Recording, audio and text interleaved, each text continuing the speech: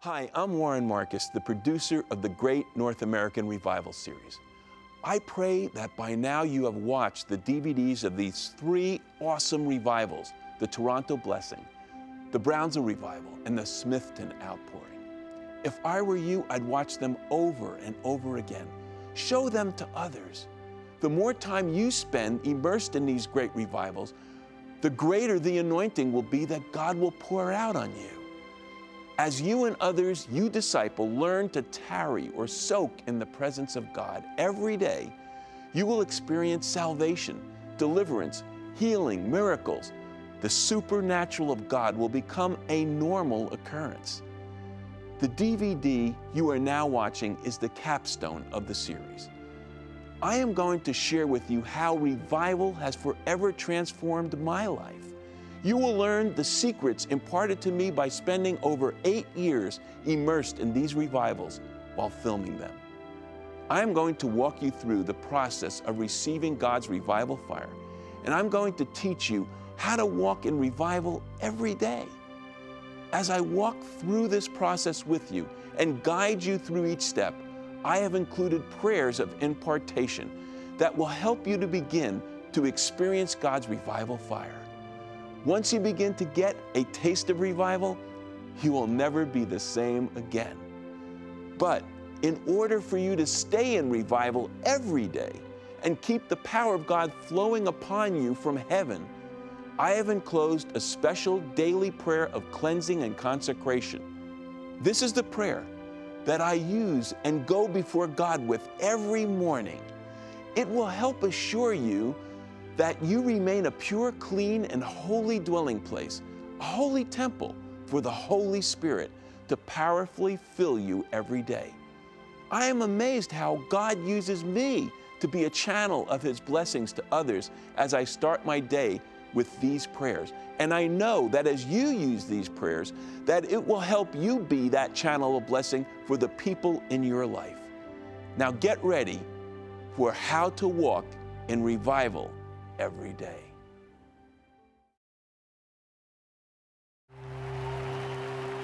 Hallelujah. Glory.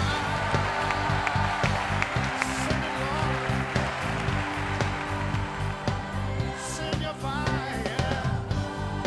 Oh, come, Holy Spirit, send the fire. Yeah, send the fire.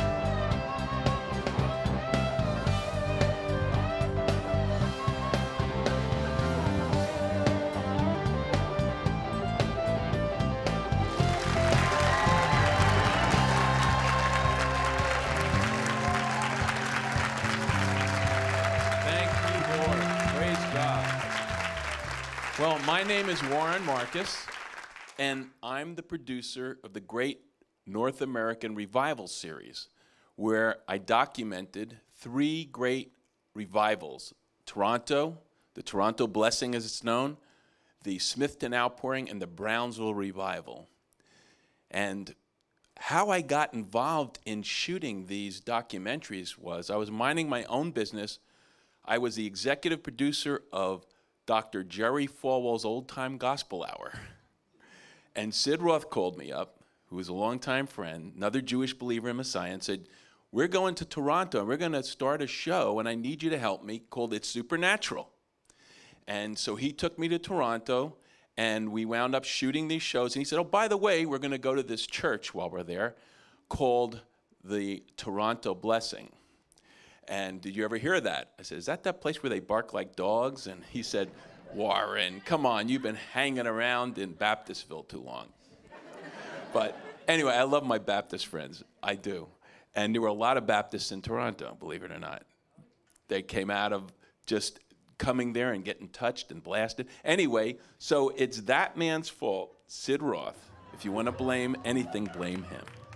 But what we're going to share today is we're going to show you some of the clips from these great revivals, but there's a meaning behind this. There's a reason why I'm sharing this, because I believe God could impart through this revival. I believe people will be watching this, and some are right now, in their homes watching this series, and they're watching a specific DVD, this mentoring DVD, and God's going to start pouring out his Spirit, and revival is going to start breaking out in homes, in people's living rooms, in people's churches as they show this.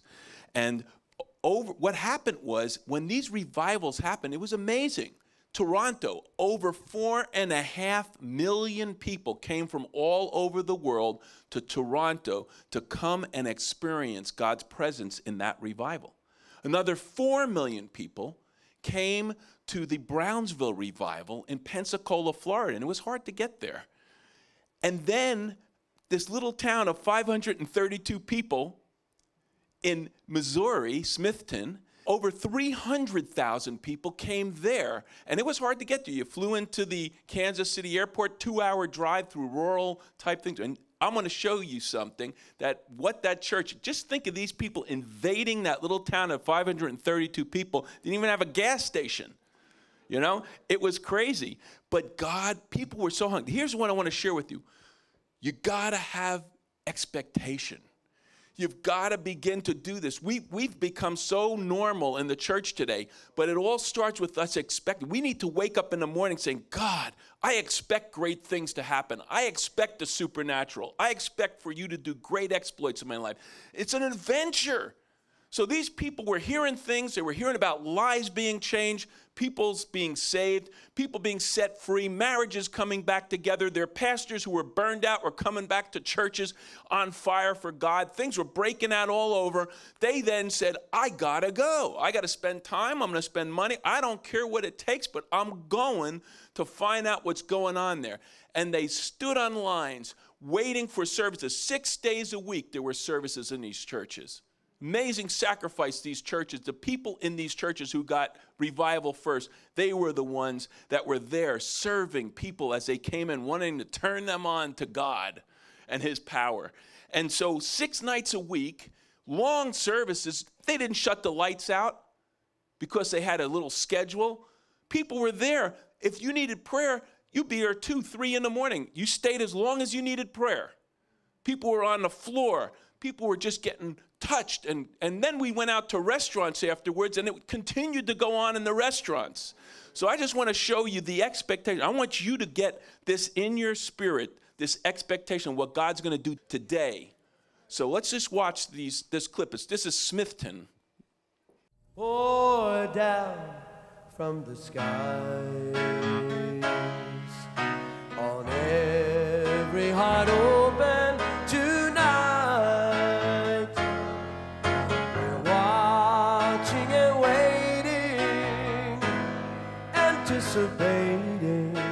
Water the dry ground, rain, let it pour down on us. Right here, right now. Showers of blessings will fall. Hardly believe it, but we will receive it. Let the rain fall down. Let the rain fall down on every heart hungry tonight. There are services 5 days a week at Smithton. It's not uncommon to find people from across America visiting this small-town church to experience this outpouring. A simple walk through the parking lot proved to us the fact that Americans are hungry for revival and will travel many miles to experience this outpouring. I've been here a few times, and just every time I come, God just is here in just a marvelous way. And we drive from Springfield, and it doesn't seem like anything to drive 2 hours, be where you know God's going to show up and speak to you, and the way he moves, it's really wonderful. It's really anointing. Did you ever think you'd come to a place like this, travel 2 hours just for a meeting? It doesn't, well, probably not, especially not a little town like this, but it just seems so right to me to come now, because I don't get tired of driving out here. I get tired of, I got tired of not experiencing God. I got tired of being the way I was before I started coming here. I don't get tired of driving out here, no. Is this your first time? Yes, yes it is. Well, what do you expect is going to happen to you tonight? Well, every time I go to church, I have a good experience with the Lord. So this is Friday night. My brother said this was the place to be, so here I am. Out of curiosity, what did your brother say is happening? He said there's a great outpouring of the Lord's Spirit in Smithton. What brings you here? I came just to glorify the Lord, and I'm excited to be here. I've had a lot happen since the Grays visited my church in Stillwater, and the Lord has delivered me from antidepressant and anti-anxiety medication, and He's lifted a burden off of me that I carried for a long time. And my family and I came tonight, and I told them in the car what we need to say is, Lord, whatever you need to do in us, do it. And we've just come expecting the Lord to do even more. Do you really believe something's going to happen to you and your family tonight? Yes. I just pray right now, I just pray that God, like she said, whatever you want to do, Lord, do it. We give you permission. Whatever you want to do in our hearts tonight, including me, I pray you'll do it. Brownsville. Oh, man, what a scene. I went there. People be waiting in the early morning to go, and it was hot in Florida, man. They were going through the heat. They were waiting all day long for a 7 p.m. meeting. I want the clip to speak for itself, but I'm telling you, I experienced it. It was amazing that they would wait online. Then there would be these flash thunderstorms and all. Listen to this. Watch what happened in Brownsville. A comprehensive documentary on the Brownsville revival in Pensacola, Florida. Since Father's Day, June 18, 1995, over 3.5 million have come from every state and many nations to experience this mighty move of God. You would find hundreds waiting in line early each morning, anxiously awaiting the 7 p.m. service.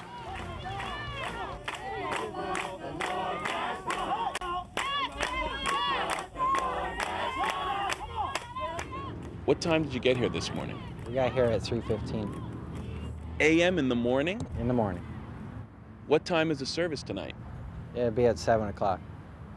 P.M., you mean? In the evening? p.m. Yep. Why? Why do you get here so early? For the glory of God.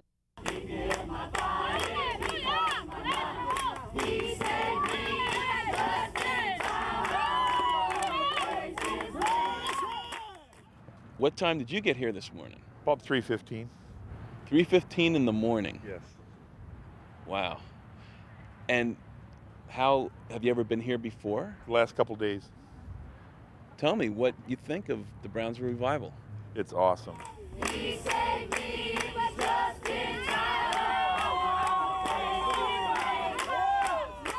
And what did you come for?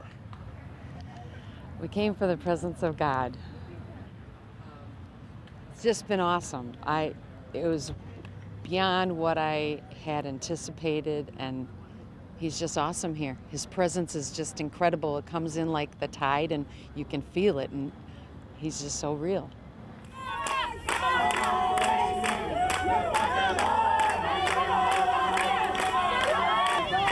You say, why would people have to travel so far to experience God? That should be something we should be doing in our churches, in our homes. But you see, there's a problem. And there's a problem that we have because we've gotten into what my people Israel did. They had a form of godliness, but denied the power thereof. It's like a repetition now. The church today is exactly it. And they had an unbelief. And we see this happening, but so encouraging to see what God did there. I want you to experience now a little bit of this, a little taste of this. When you would walk into these churches, there would be this worship, this ecstatic worship going on. I mean, these people were jumping in Toronto. You're going to see Toronto. You're going to see a little bit of Smithton. You're going to see then Brownsville. And I want you to just experience when you walked into that electricity. And I mean, you're walking in and you kind of come from your sleepy church. You might even had a good church, but man, when you walked in there, it was like, oh my gosh, you just didn't want to leave. So what I'd like you to do for this little segment is get up and be a participant. If you don't know the word, but just start worshiping God. And we just want to get a little bit of worship in here, but let's worship to the same revival music that was played back then in these revivals.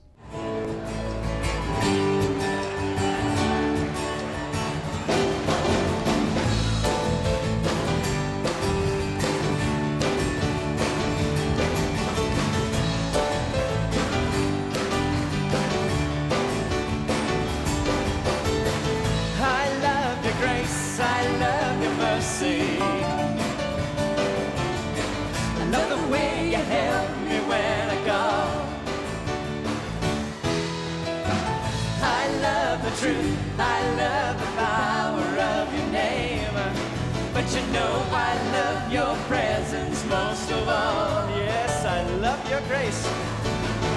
I love your grace. I love your mercy. I love the way you help me when I go.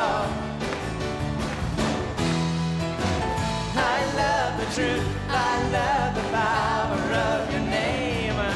But you know I love your presence most of all. Oh, my soul takes refuge in you. My soul takes refuge in the shadow of your wings.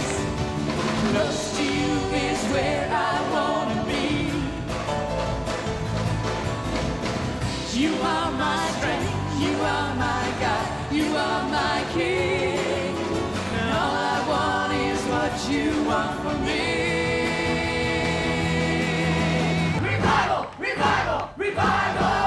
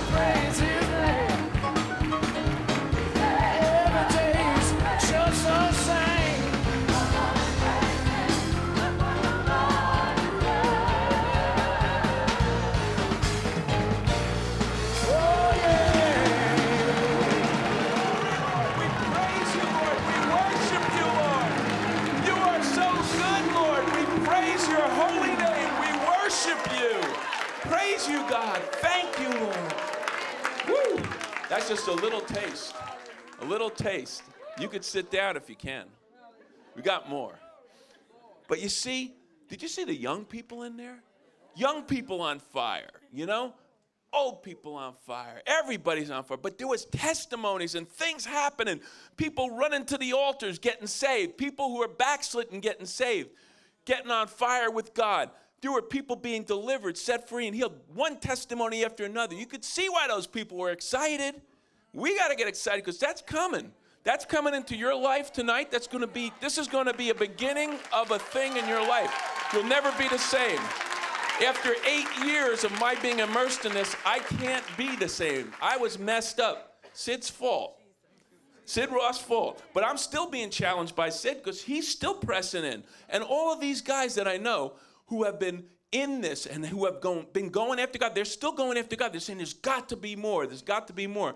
There's a hunger. I hope you're getting this hunger and this expectation welling up inside you by the Holy Spirit. Father, I pray in Jesus' name that the Holy Spirit will plant these seeds of expectation for tonight, for today, not tomorrow, today. One of the things that was incredible in Toronto that I found, and all of these revivals, were the nations were coming. You talk about Jesus' prayer that they might be one. It was happening. Now that can't happen. You know, we can't even get two political parties in this country to agree upon anything. We have problems with husbands and wives, right? I mean, trying to agree. When you get Jew and Gentile, Baptist, Catholics, you get the nations coming together, young and old, black and white, and they're coming together and they're just worshiping God. There's something going on that's beyond the natural, right? And I want to show you this incredible thing. This will give you the best idea of what was going on. They had people that were translating booths. They had things for people from different nations to hear it in their languages, in Brownsville, in Smithton, and in Toronto. Watch this. This is incredible.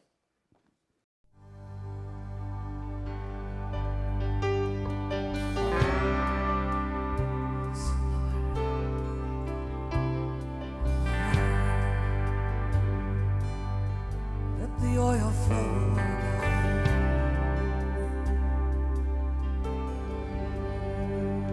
yes, oh Lord, we say so be it, oh God. Between the black and the white, between the Hispanic and the Asian, those walls, yes, they're coming down. Between the Jew and the Gentile and all the nations, those walls, they're coming down. We will break dividing walls. We will break dividing walls. We will break dividing walls.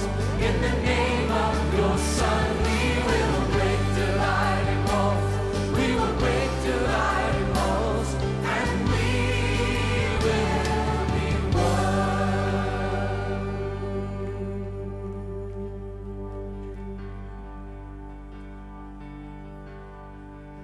Between the men and the women, between the father and his children, those walls, yes, they're coming down. Between the young and the old, and the traditions grown cold, yes, those walls, they're coming down. We will break dividing walls.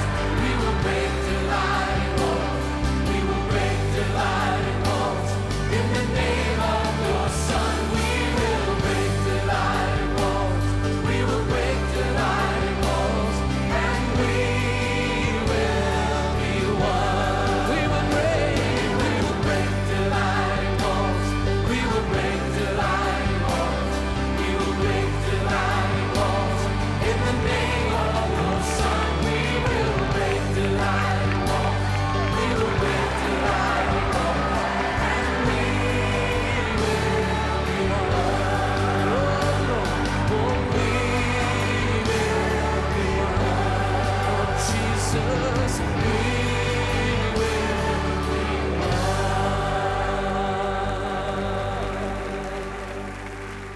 Oh, let it be your will.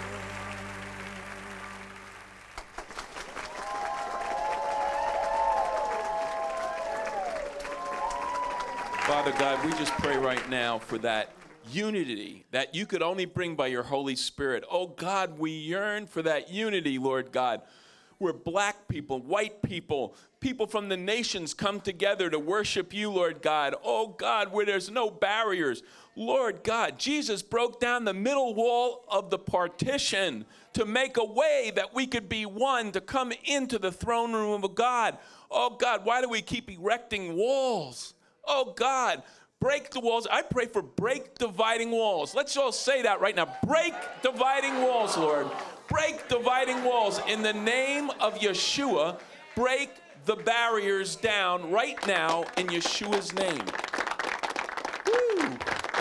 You know, Jesus especially, when he walked the earth, he didn't go to the chosen frozen churches, the synagogues. He didn't go. He went out to the people. And who were the ones that got their miracle? Who were the ones that got their breakthrough? It was the hurting, the needy, the hungry, the desperate, who knew they needed a Savior, who knew they needed God. See, we walk around blind. We walk around thinking we're rich. We need to understand that God reaches us when we understand who we really are. When we look at our estate, when we look at ourselves in the mirror and we're true, and we say, God, I need you. Think of the Jairus, an elder of the synagogue. He had a lot to lose when he came to Jesus. Now, he came in the midst of the throngs. He was preaching to the multitudes. So this ruler of the synagogue comes up, and Jesus was radical. And he fell at Jesus' feet, begging him to heal his dying daughter. And Jesus, by the time he got to Jairus' home, the little girl had already died. Now, I don't know about you, but when death comes in the natural, there's no more hope. I mean, it's over. You prayed the prayer. You were hoping that that person would pull through. Death comes, and it's over. There is no more hope for you in the natural. Correct? And so there were mourners outside crying. You see them. You ever see the Middle East? Professional mourners, you know. And here it is. Jairus must have felt horrible. Oh, my gosh. I blew it all, and my daughter's dead, and I went to this guy, Jesus, and now I'm troubled with my life. You know what? His heart must have been pure, because I think he was just Greek. Jesus saw his tears. Jesus knew what the moment was good. The Father already revealed it to Jesus, what he was going to do. And so there he is. He goes into the room, and Jesus took the girl by the hand and simply said, "Little girl, arise." And he said, "Give her something to eat," right? I mean, Jairus had everything to lose that this world could offer: respect, a position of stature. But when his daughter was dying, nothing mattered. She had to be healed. That's all he could think about. She had to be healed. I don't know about you, but there's times we just got to get desperate for God. You know, we got to wake up with this holy desperation. Say, God, there's more. There's so much more. We reduce Christianity to something where it's just like, oh, well, the experience that we happened when we first got born again. And you know what? For most of us, a lot of us, that experience, that testimony has been robbed by Satan.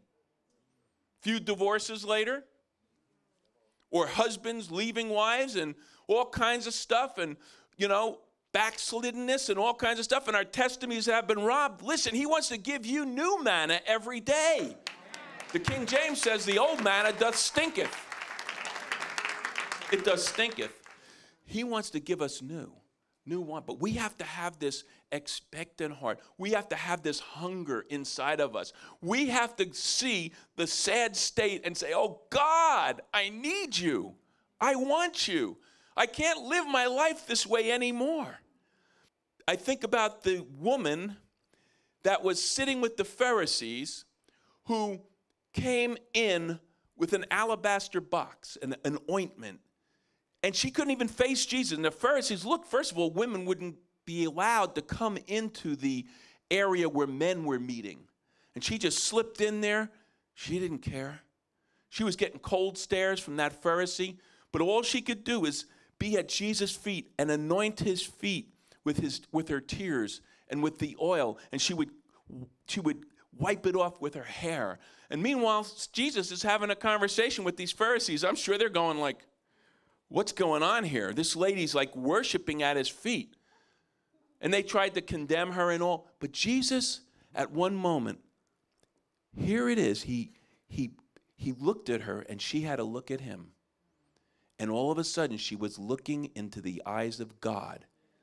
Now, Moses was told if you saw the face of God, you would surely die. But when she looked in the face of Jesus and he said, your sins are forgiven you, she lived. See, God brought Yeshua, the living word. He brought him for us so we could understand his compassion, his love.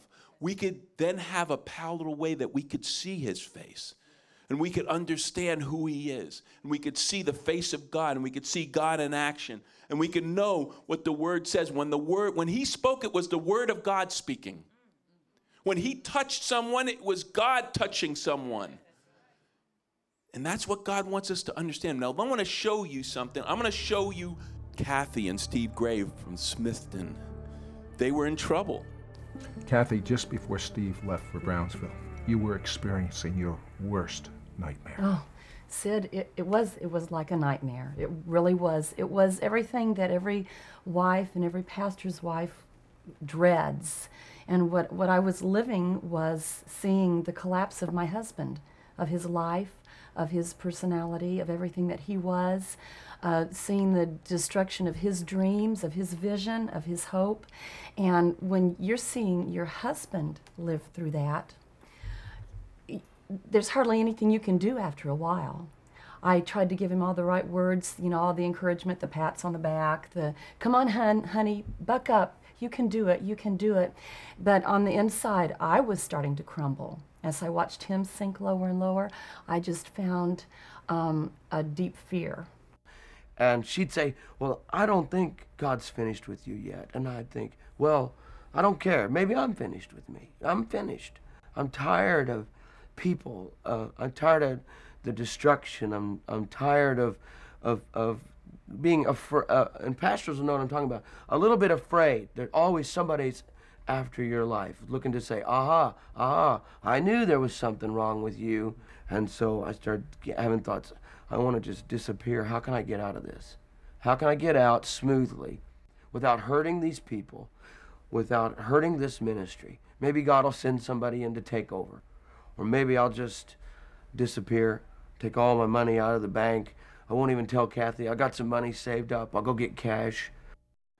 They were in trouble. 12 years they were in this little town of 538. They'd given their all as a pastor and a wife. And you know what he said? He felt like that woman that had an issue of blood for 12 years. Could you identify with that? Draining, weak, feeling an issue of blood for 12 years. Some of you have been feeling like that in your spiritual lives. You feel like you've been draining. You feel like you've been just totally, depleted. You're in trouble that way. And you're putting on the face. You're going to church with the halo on your head, but you're feeling it inside tonight.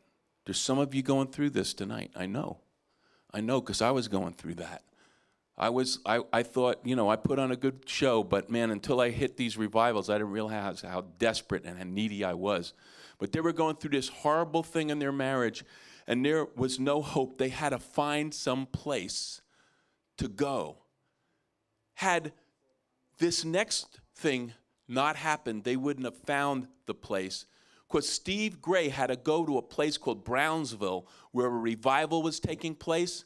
He had to go to that place to receive revival. He couldn't find it in his own church. As a matter of fact, when he was up there at the pulpit, his last sermon was about the woman with the issue of blood. And he said that woman, she just zoned in and said, I need a miracle. I need a miracle. I don't care that I'm not supposed to approach a man, especially a rabbi, especially when she had an issue of blood, because the Torah said that someone had an issue of blood. The blood was so sacred that God didn't want any contact when a woman had an issue of blood. And yet she said, if I could only touch his garment. Are you that hungry? Steve Gray was at this point where he had to go and touch the garment. He didn't care if it was a scrap, just something for hope. Kathy Gray, his wife, go to Brownsville. I've been to revivals before. Honey, go away, get alone with God. I'll take care of things at the church. You need to go. And he gets up and says this message. I feel like that woman, 12 years, issue of blood. he closed his Bible and walked off with no ministry and started driving to Brownsville. But had John Kilpatrick not been a man of hunger, a man of desperation, there wouldn't have been a Brownsville revival. Watch this. Before revival broke out, friend, in this church, there was times I came down to this church and I would lay on the front row behind those chairs. There was no chairs up here then. I'd lay on the front row. And I'd come down here some morning, just put on a pair of sweatpants, never cut the lights on. And I'd hit the security system in the back and let myself in and lock the door behind me. 3 or 4 o'clock in the morning. Something deep inside of me was calling out to the deep of God. And I said, Lord, there's got to be more. And I would come in here in this building and I would scare myself, friend. It was the stillness of that dark, pre-dawn hours. 4 o'clock in the morning, 3 o'clock in the morning, and I'd lay on that front row and I'd grab my belly and beller out like a cow. Oh, God! I need you, Lord! John Kilpatrick would go into his church and he would just say, oh, God, there's got to be more. God, I can't take it anymore. Oh, God, there's got to be more. He would be walking the dark church and saying, oh, God, thank you for this church. Thank you for the people. But, oh, God, I'm dying here. There's got to be more. Exactly like that. And he would go night after night just crying out to God. Nobody understood it. But he had this thing in him saying, God, I read in the Bible of people running forward. They're getting saved, delivered. Where is it? We're just changing church membership. Oh, God, I'm dying here. I need more. Do you have that desperation in your heart? Are you starting to sense that in you? You understand what I'm talking about? It's like getting serious with God, not playing church. It's like saying, oh, God, I can't live this way anymore. I know there's better for this family that I live in, for myself, for this nation, for the world. Oh, God, where are you, God? Where are you? Oh, Lord, I just pray for that hunger to well up inside of us right now. Like John Kilpatrick had, that hunger inside for more of you, that hunger, Lord God, for your glory to come, for you to kiss this place that we live in, God, to touch us in a great way. Oh, God, we want to be supernatural. We want to be walking in the supernatural of God. Lord God, we want to be those ambassadors. We want to be those sons and daughters of the Most High God going after you. When we go to people, let them see you in us, God. Yes, Lord God. Yes, Lord God. That's the cry of our hearts. That's the cry of our hearts. I'd like you to get up again and just worship. This is the type of worship that they get in. And we're just going to worship to this and just enter in from this type of worship. This is just going to tenderize our hearts, because you know what?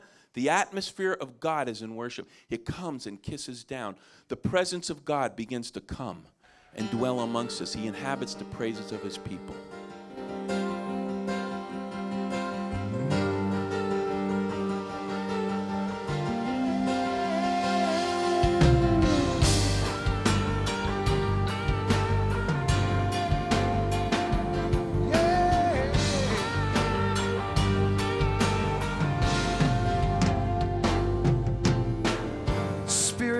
Sovereign Lord is upon you, because he has anointed you to preach good news.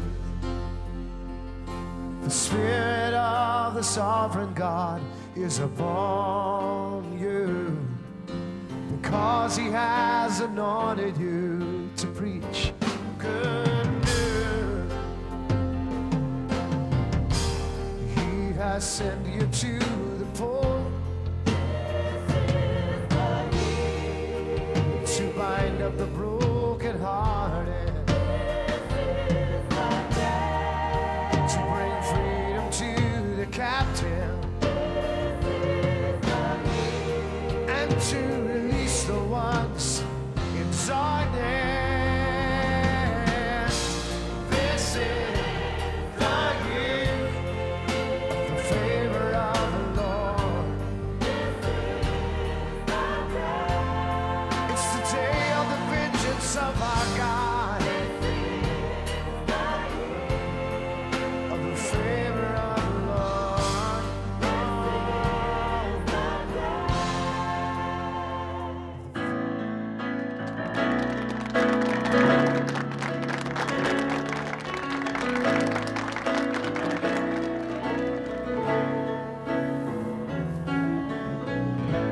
Once I was close to you,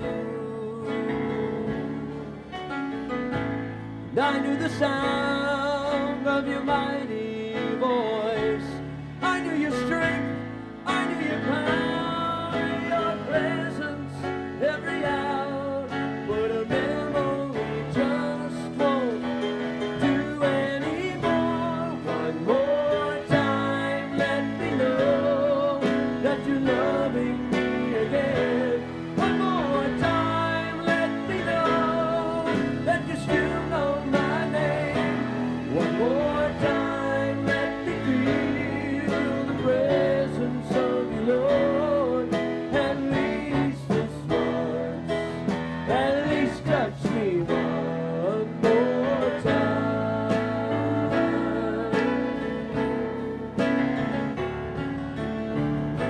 Well, are you waiting for me? Lord, you've waited so patiently for me to love you. I'm trying to, but a miracle it's due. And I need you to help me get through. Just one more time, let me know that you're loving me again. One more time, let me know that you still know my name. One more time, let me feel the presence of you, Lord. At least this once, at least touch me one more time.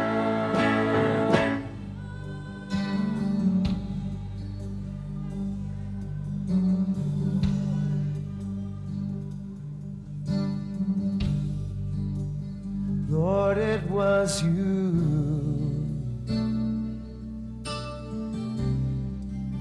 created the heavens, and Lord, it was your hand that put the stars in their place. Lord, it is your voice that commands the morning, even oceans and their waves bow at your feet, they bow at your feet.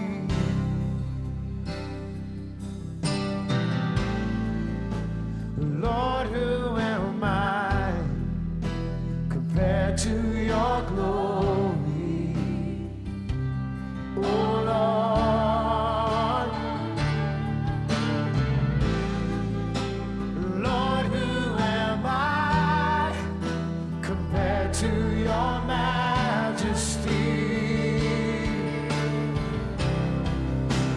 I'm your beloved, your creation, and you love me as I am.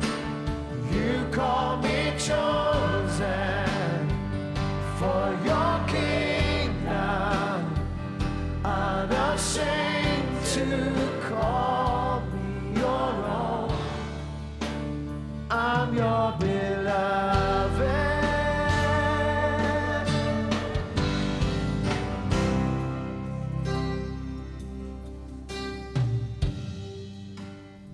I believe that he's preparing his bride to be worshipers. We have not been worshipers in the past. The church in America has not been a worshiping church. We call worship service Sunday morning at 11 a.m., but very little worship happens. Most of the time we sit and listen to the choir and go. Isn't that nice? If you look at what's in Revelation as a snapshot of what is going on in heaven that is really worship, that little thing we do on Sunday morning is hardly worship, you know? And I think what God has been doing with this revival and what the ministry of worship has been doing is getting us to focus on heaven and what's going on there and the kind of worship. As the Lord said, he's looking across the face of the earth, looking for people who will worship him. Lord, who am I compared to your glory? Oh Lord,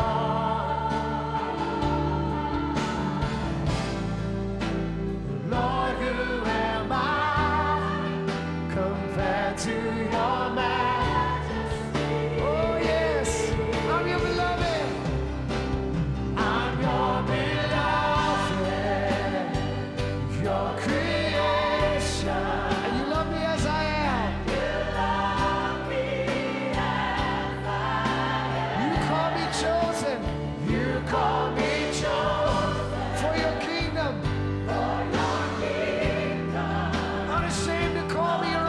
Unashamed to call me your own. I'm your beloved. Sing it, church. I'm your beloved. Your creation. And you love me as I am. You love me as I am. You call me chosen. You call me chosen for your kingdom. I'm not ashamed to call me. Play the Lord. Hallelujah.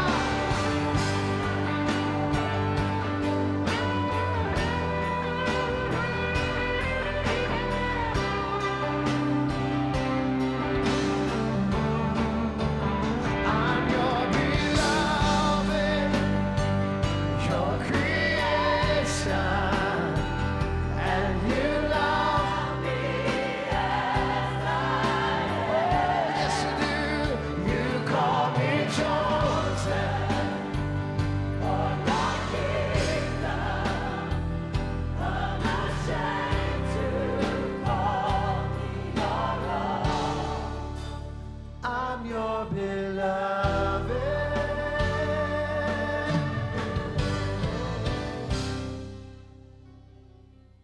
Seems to me that the world is hungry for worship that's about Jesus, for music that has passion, for music that, you know, that brings the glory of the Lord.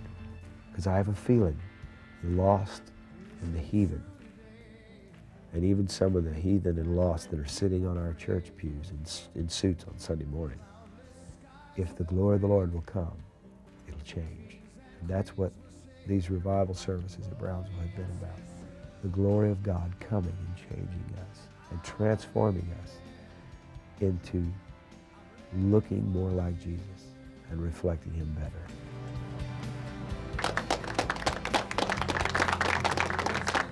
Praise the Lord. I want your boy to come in our churches. Oh God, come, we need you. We need you. You could be seated. You could be seated. Now, I want to tell you, that Brownsville revival you just saw, it makes me laugh sometimes. I had this pastor once say to me, I want revival to be in my church, Warren. And he said, but I don't want none of that weird stuff. And I did everything I could to hold back laughing, and it wasn't holy laughter. It was because if you want God to come in your life, don't put any restrictions on him. I'm telling you, don't put any restrictions on him. I'm going to give you a little bit of my testimony before I show you what happened in the Brownsville church. I went with Sid, and I'm there in Toronto, and I'm seeing things that weren't decently in order in my little mind. You know, all kinds of stuff, and you're going to see some of that stuff. But anyway, I just got so hungry because I saw lives being changed. And I kept watching people, and I saw all this radical stuff happening, and I'm saying, God, if you're here, I want it. I want you to do something in me so I don't leave the same as I entered in. So I stood in those crazy prayer lines, and as I'm standing there, I'm getting ready. But I said one thing to God, just don't let me get that shaking stuff. See, I had seen these people that were like this, and I said to Sid, I was sitting with Sid Roth, I said, Sid, do they have a lot of healings here? He goes, why do you ask? I said, seems like they got a lot of people with cerebral palsy or something here. Like this. He says, that's just something that happens sometimes when the glory comes upon people. Their bodies just can't contain it. Hey, you want to go up for some prayer? I finally got the guts to go up. I said, God, don't give me that shaking stuff, because I can't see myself going back to Lynchburg, Virginia, saying, hi, Jerry. I'm here to produce the old-time gospel hour. So I'm standing on the line, and I'm standing there, and one person after another, more radical than the next. And all they're doing is, these are just lay people that are just, who got revived. They're going, more, Lord, more. Just keep coming, Holy Spirit. Fill them up. More, Lord, more. Whoa! Okay, Lord. And then another person falls down on the ground. Another person rolling around. You know, I'm going, okay, this is going to be good. Because I know that I'm protected because I asked God not. So they come and pray. More, Lord, more. More, Lord, more. More, Lord, more. Nothing. I don't feel nothing. And I'm going, what is this? Is this just like people just getting emotional? And then the next guy over me goes, ah! And he's birthing, like a baby on the ground. And I'm going, even if they were making this up, you wouldn't want to look like an idiot like that guy's looking. That's what I'm saying in my mind. I mean, why would you want to do that? I mean, a Hollywood writer couldn't come up with the stuff I was seeing. So then I started saying, God, I don't care what you do. I don't care if I stand on my head. I don't care if you do something. I just want you, God. I just want you. I can't leave here without you. And I started getting desperate and hungry for God. And you know what God did?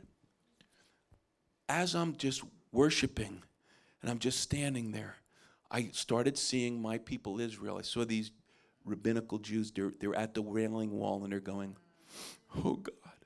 And I'm saying, God, why are they doing that? And he said, they're begging God that his temple might be rebuilt, that his glory might come and dwell among them. And they're saying, oh God, heal my wife of cancer. Oh God, bring my child back to you. Oh God, I need you, I need you. And then all of a sudden it was like I was transported into churches, and I saw people singing hymns, and there was empty looks on their faces, and they were saying, oh God, where are you? Oh, my husband has left me. Oh God, where are you? I'm dying of cancer. Oh God, can't you heal me? Oh God, help me, help me. And as I started seeing it, and I saw that the church was in the same state as Israel was when Yeshua, Jesus, came and walked the earth, these tears started flowing out of me like a faucet I couldn't turn off. And I got so embarrassed because I was just weeping and sobbing. And I just laid on the floor on my stomach, hiding my face, just going like this, hours and hours, 3 days. I was just weeping and weeping and weeping and weeping. And it's one of the reasons. And on the floor, it's when I heard God say, I want you to film this. I want you to show the world what I'm doing here.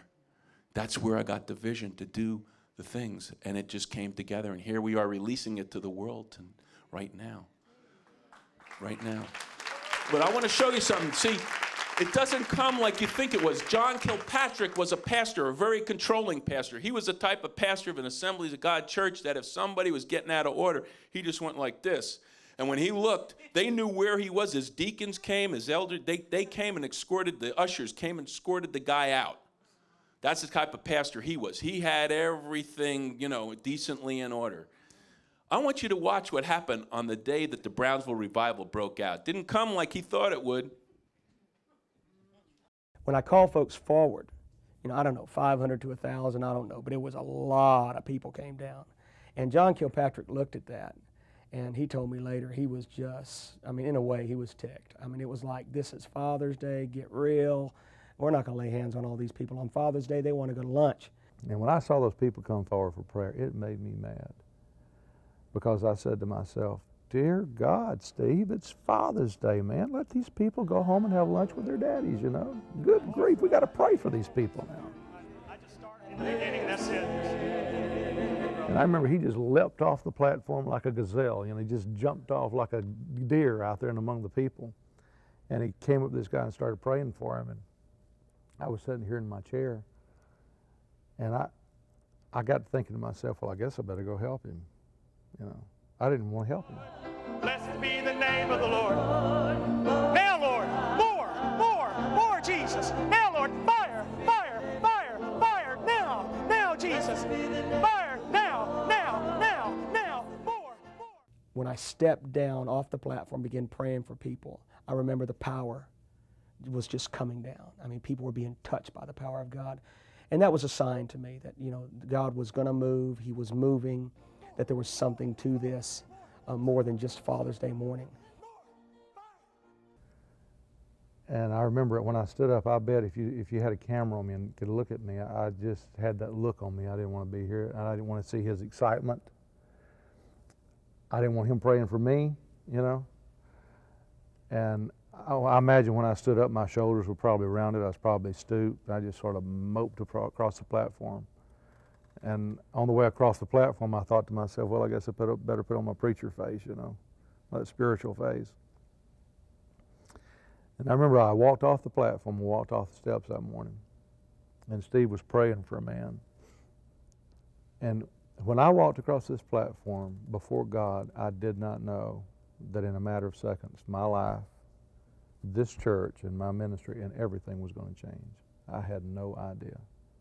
And my husband heard a sound when they were down there. They were just down there a few minutes, and he heard this sound, and he thought something was wrong with the sound equipment, and he looked up, and all of a sudden, one of those suddenlies that God has, this river, we call it the river of God, just came right through his legs, and his ankles went out, and he just thought, Lord, what is this? And Tony, one of the men, saw him, and he saw he was in distress, and he said, Pastor, do you need help? And he said, yeah, help me on the platform. So he walked him up as best he could to the platform, and by the time my husband got to the platform, he knew that this was God. And you see, God always comes to the headship first. If the pastor doesn't want this move of God, he will not come. It has to come through the pastor. And when my husband made a declaration and said, folks, this is it, get in. This is what we've been praying for 2.5 years. This is God. When he said that, it was like all heaven just came down, and my husband just fell out in the spirit right on the steps where I saw him in the dream. And when I said that, I fell right here behind the podium, and I hit my head. My head just bounced on that hard marble floor. I remember it bouncing. And I hit, and it felt like I instantly weighed 10,000 pounds. It felt just like I weighed 10,000 pounds. And I struggled to get my head up off the floor, and my neck was sore for 2 or 3 days after that. I struggled so hard to get my head up, and I couldn't even get my head up. But it wasn't scary. It didn't feel claustrophobic, nothing like that. It felt like that God had just pulled a big quilt up over me and tucked me in and kissed me and said, now just lay here. Your pastor's out for the count, by the way. I don't know if you can see that. And I knew when I saw that, I was almost in shock. Stay with us. I mean, I saw him laying on that platform. He was right in front of me. He had fallen right in front of me on the platform. And I was almost in a shock because I thought, wow, you know, this has got to be real. You know, because he's always been a man of control and he's always been a man of order.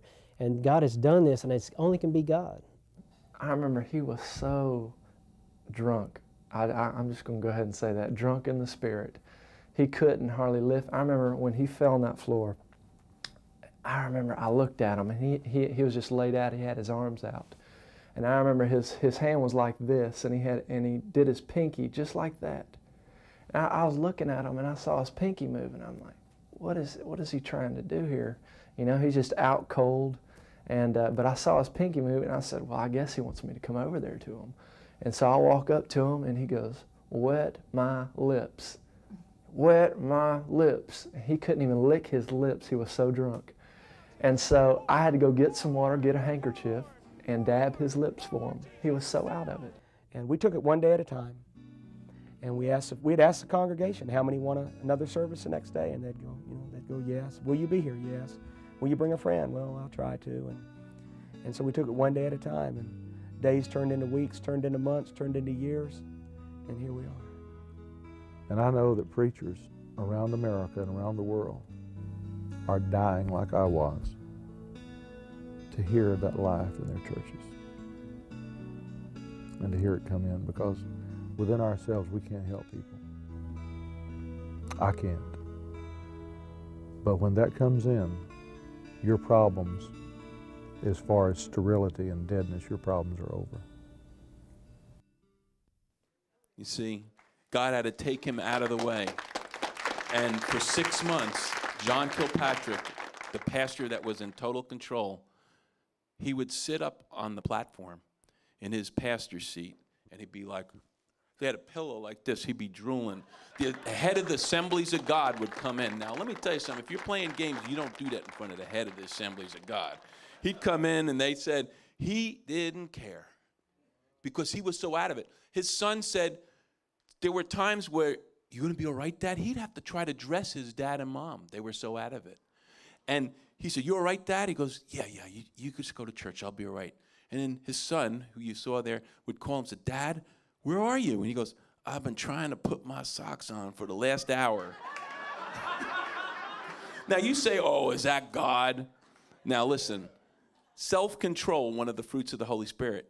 It's talking about self-control not to sin. It's not talking about the Holy Spirit and what you need. And what I learned is to stop judging, because when I was in Toronto, I saw things that were happening and I was judging it. And then when I talked with people and found out, if you are ready to put a gun to your head like one man was who was laughing, and I was trying to figure out, why is this guy laughing, man? Guy's preaching the cross and this guy's laughing. I went over to him and I said, what's going on? He said, before revival, I had a gun to my head and I was ready to shoot myself. So when a guy gets healed of suicidal depression, he begins to laugh. It doesn't last forever, but he's being delivered. If a person is crippled, right, and Jesus healed him, he didn't just go, well, thank you, Jesus. He went, yeah, praise God. He would be leaping and dancing and praising God. Isn't that the way it is in the Bible? Now, if John Kilpatrick didn't go after God, we left Steve and Kathy Gray with their problem. There would not have been a Brownsville for him to go to. He went into that revival. At first, he just said, I couldn't take it. There's people so happy. I was miserable. And he even sat in his hotel room during the day before the meetings, and he would sit there, and the room service would come and knock on the door. Boom, boom, boom, boom. Room service, and he'd go away. That's how miserable he was. But something happened. He got this hope inside of him.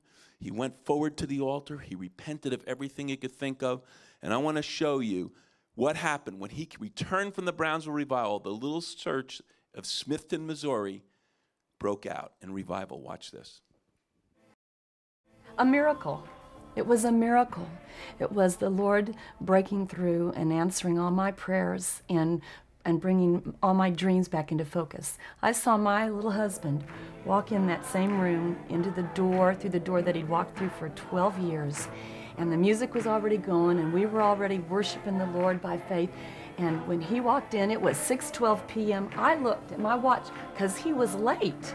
I hadn't seen him for 2 weeks, and I wanted to know if the Lord was going to save us or not. I knew this was crucial. I knew this moment when he walked in was the determining moment of the rest of our lives. And I lit up like a bulb. I mean, I just lit up. My eyes, my mouth, my grin, I'm smiling. My wife hadn't, when the last time my wife had seen me, I looked horrible. And I lit up with this grin, and it struck me like lightning, and there was no outlet for it. It came in. Well, how do I let it out? I did something I'd never done before, and both arms went up in the air, and I just started jumping up and down. That's the only thing. It just had to come out. The power of God hit him. and he responded instantly. His whole countenance just lifted. His eyes got real big, and this free grin came on his face like I'd never seen him grin before. It was the kind of freedom that I'd always wanted for him. And he started doing something that he'd never done before. He put both his hands straight up in the air, and he had this big grin, and he started just kind of bouncing and jumping and twirling. And when that happened, it was like electricity went through him, hit all of our people. It's a miracle what happened. Everyone ran down to the front of our little old sanctuary where the floor is very old because it was built in 1859, this floor. We all crammed down to the front, and everyone started doing that, just leaping for joy. And a new life had come in. The presence of God was there. And I knew that we were on our way to a new beginning. We'll never be the same. Oh Lord, send your fire. Oh Lord, send your healing power. Oh Lord. So there's that incredible thing. One person goes after God, something happens, and it affects another person. That's what we're talking about here tonight. We're talking about here about you getting it, you being a fire starter, you affecting the destiny of other people. Now, what did Steve Gray do? He felt like he was drained 12 years. If I could just touch the hem of his garment. Are you that hungry to say, oh God, just give me a little morsel. Oh God, I'm so desperate. I just want a little bit of you. I want to tell you, in these revivals, there were people who had gone to a church for a long time. Their fathers were pastors, and they were going, man, I didn't really know God. I want to show you Mrs. Broxson and her testimony real quickly. Before the revival, I loved the Lord with all my heart. At least I thought it was with all my heart. I have been in the church all my life. My dad is a pastor. But there was something missing. I mean, I read my Bible, but yet there was a void there. And I knew I had a call in my life, but I didn't know exactly what it was. And like I said, there was a void, even though I loved the Lord. And I didn't know what it was. And I was really, really beginning to dry up inside. And I said, God, I need you. When I went to the first service that Sunday night, I was so hungry. I was at the point where I was yelling to God, you've got to do something in my life or I'm going to wither away. You've got to move. And I guess coming to that point, surrendering and really getting hold of God, you've got to do this. And the moment came. And I was going. I was so hungry, so hungry. I went up to the altar every night. I was getting prayer every night. And my family, the girls dove in. The boys were a little bit skeptic. They didn't quite understand. And my husband didn't quite understand, even though he loves the Lord with all of his heart. They all do. But I was coming in very late, 1, 2 o'clock in the morning. I was so hungry. God had to move in me in order for him to start moving in the rest of the family. And it brought a lot of tension between my husband and I, mostly on my husband's part, because he didn't understand. And I was questioning. I said, God, how can he not understand when you're moving? How can he question this? Doesn't he know that it's of you? I really felt the Spirit rising up in me, and I said, I love you, but I have got to have God right now. He is calling me, and I'm going after him. I'm doing this. I have got to do this. But there was one moment that when I came home and I hugged my husband, and God moved, just broke that wall and moved in him, and it changed him, where now he could start understanding and could see what was going on, and gave him a hunger also. See, it takes one to go after God Actually, you prophesy of your future by what you do today. If you sit in your seat of complacency, the prophecy that you're saying is it's either going to be as bad as it is today or worse tomorrow. But if you start going after God, after all, what does it say in the Great Commandment? To love the Lord thy God with all your heart, with all your mind, with all of your soul, with all of your strength, with everything that's within you. Boy, like so many scriptures, we just read it. To love the Lord thy God with all our heart, with all our mind, with all our strength. And all you got to do is love your neighbors as yourself. It's simple. Jesus just made it very simple.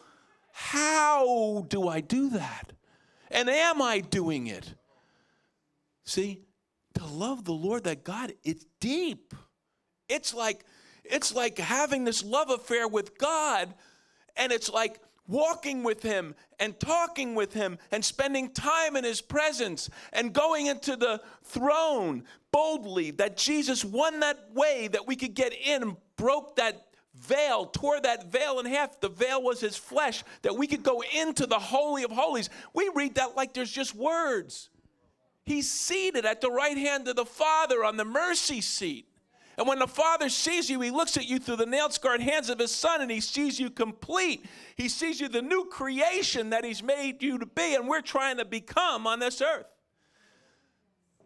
You got to realize that there are things that happen in these revivals that have happened through history. And you read in even the Bible, in the book of 2 Chronicles, chapter 7, we read, when Solomon had finished praying, fire came down from heaven and consumed the burnt offering and the sacrifices, and the glory of the Lord filled the temple, the Shekinah glory. And the priest could not enter the house of the Lord because the glory of the Lord had filled the Lord's house. And when all the children of Israel saw how the fire came down, see, they saw it, and the glory of the Lord on the temple, they bowed their faces to the ground on the pavement and worshiped and praised the Lord, saying, for he is good. Listen to this. For his mercy endures forever. See, when God's glory comes, it's the mercy cloud. Because he turns away from us and where we are and our backsliddenness. He turns away from how far we've gone from him. He turns away from our desperate state, and he hears our cries, and he comes to us and he says, I love you. Come to me, my child. I love you. Come to me and spend time with me. When was the last time you said, Daddy, God, I love you? When was the last time you said, Daddy? You come in the throne room, you get on his lap, and you say, Daddy, God, I love you. Abba, Daddy, God, I love you. When was the last time we said that? It's incredible. That's what revival is all about. And revival, so you know, it's speaking of something horrible. It's saying that the patient is dying or comatose. That's what has to be revived. That's the state of the church. And if we don't see ourselves as comatose and dying, then you're not going to have revival because you're just going to stay in that state. Now listen, Jonathan Edwards of the Great Awakening. See, they've cleaned this history up. How many like that revival? Oh, if we could only have a great awakening. Listen to this. It was very wonderful to see how persons' affections were sometimes moved. I love the way they say to see, this is like King James-ish, you know. It's kind of like, the way they'd write it now would be more like the Inquirer, you know, type thing. But when God did, as it were, suddenly open their eyes and let into their minds a sense of greatness of his grace, the fullness of Christ and his readiness to save. Listen what happened. Their joyful surprise has caused their hearts, as it were, to leap, so that they have been ready to break forth into laughter. Uh-oh! Laughter, tears often at the same time issuing like a flood, weeping uncontrollably. Oh, that's not God. And loud weeping. Oh, God! Imagine that happening in your church with all kinds of people wailing. It was a very frequent thing to see a house full of outcries, faintings, convulsions, and such the like, both with distress and also with admiration and joy. Many in their religious affections, being raised far beyond what they have ever had before, remaining for perhaps a whole 24 hours motionless, blasted on the floor, and with their senses locked up, but in the meantime under strong imagination. In other words, they're having visions and dreams, as though they went to heaven and had there a vision of glorious and delightful objects. Don't you love that, the way they wrote in those days? The Cane Ridge Revival in Kentucky. This is an atheist writing this. An atheist, okay? The noise was like the roar of Niagara. The vast sea of human beings seemed to be agitated as if by a storm. Some of the people were singing, others praying, some crying for mercy in the most piteous accents. While witnessing these scenes, a peculiarly strange sensation, such as I have never felt before, came over me. This is an atheist, right? My heart started beating tumultuously. My knees trembled, my lip quivered, and I felt as though I must fall to the ground. A strange supernatural power seemed to pervade the entire mass of mind there collected. At one time, I saw at least 500 swept down in a moment, as if a battery of 1,000 guns had been opened on them. And then immediately followed shrieks and shouts that rent the very heavens. We're talking about revival, folks. Now, just in case you say, well, that's those wacky Pentecostal types. Methodist revival, John Wesley. John Wesley recognized falling to the ground as manifestation from God and records many such instances in his ministry. In fact, George Whitefield, who criticized Wesley for permitting the phenomenon until it began happening in his own meetings. And last of all, Dwight L. Moody. Anybody know Dwight L. Moody? People fell to the floor under the power of God, wept openly, on and on and on. Okay? So I want to show you this. When the glory falls, the impossible becomes possible.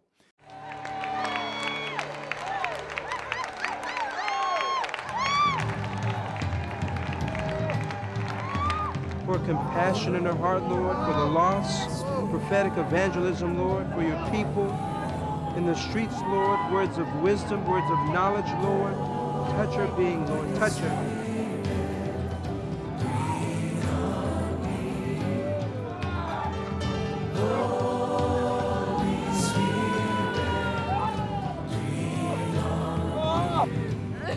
Oh, Lord. Holy Spirit, breathe on me. Oh, come, Holy Spirit, breathe on me. Come, Holy Spirit, breathe on me. Increase his heart. Increase that love again. Come on.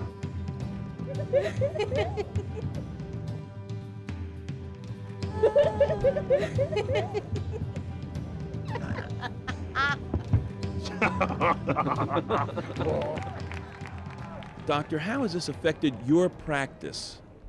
Well, the patients I see primarily are suffering from mood problems, mood swings, concentration problems, and tremendous emotional bondage. And what convinced me that I needed to look into this renewal myself was when I saw people come free very suddenly or very rapidly. People were coming free emotionally at a speed that I'd never seen before in my life. I think a lot of people watching this are asking, is this revival real?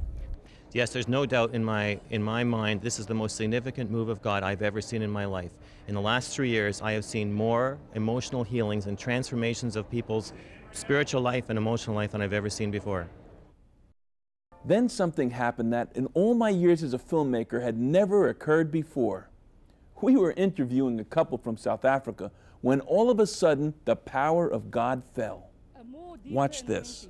This is a very normal couple, but the husband was very shy and wasn't sure he wanted to do the interview. But as we talked, pow, the power of God fell. Let me ask you something. I notice you people are having fun here. Oh, yes! Could you answer me? What are you feeling here? What's going on? Oh, it's hot. What's going on with you? Oh, it's like inside. Oh, What are you in pain? What's going on? Happiness. love. Oh. Oh. Oh. Actually came for her.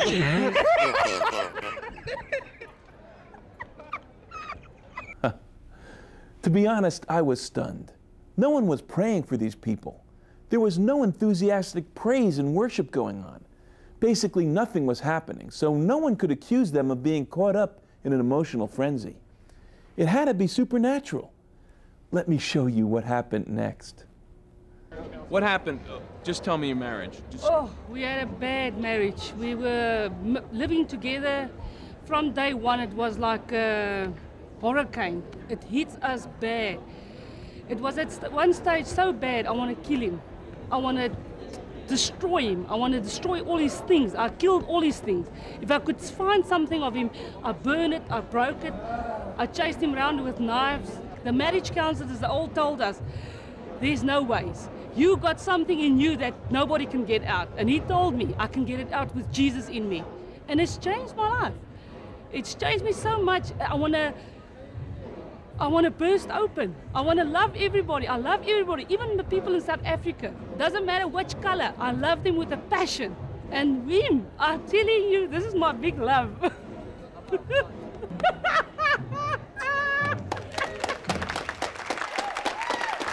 See, the thing is, the fruit is what you look at, not the manifestation or whatever it is that a person goes through.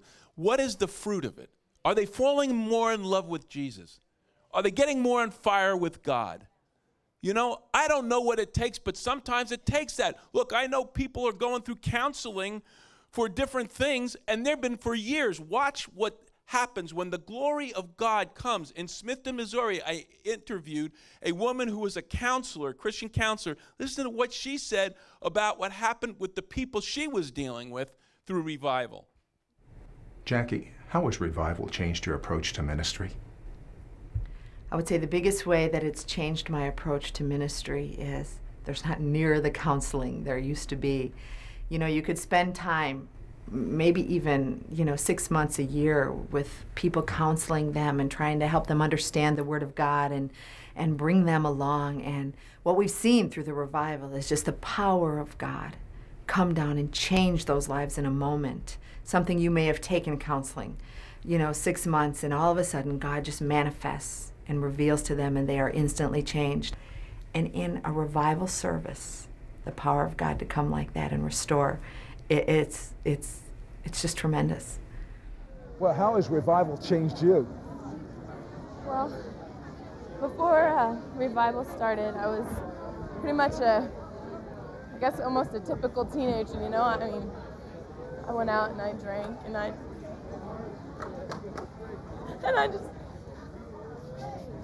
did things, that really didn't please God, I didn't even know God.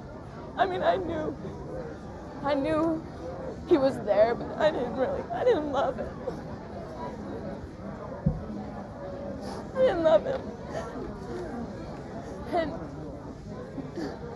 I started coming to revival services, and God just broke my heart, and He crushes it until all that hardness and all that worldliness and all that hate that I have for people and especially for my mother, and for the greed and the selfishness and me, and He's just taking that out of me and putting into me life, putting into me freedom, and I can praise Him.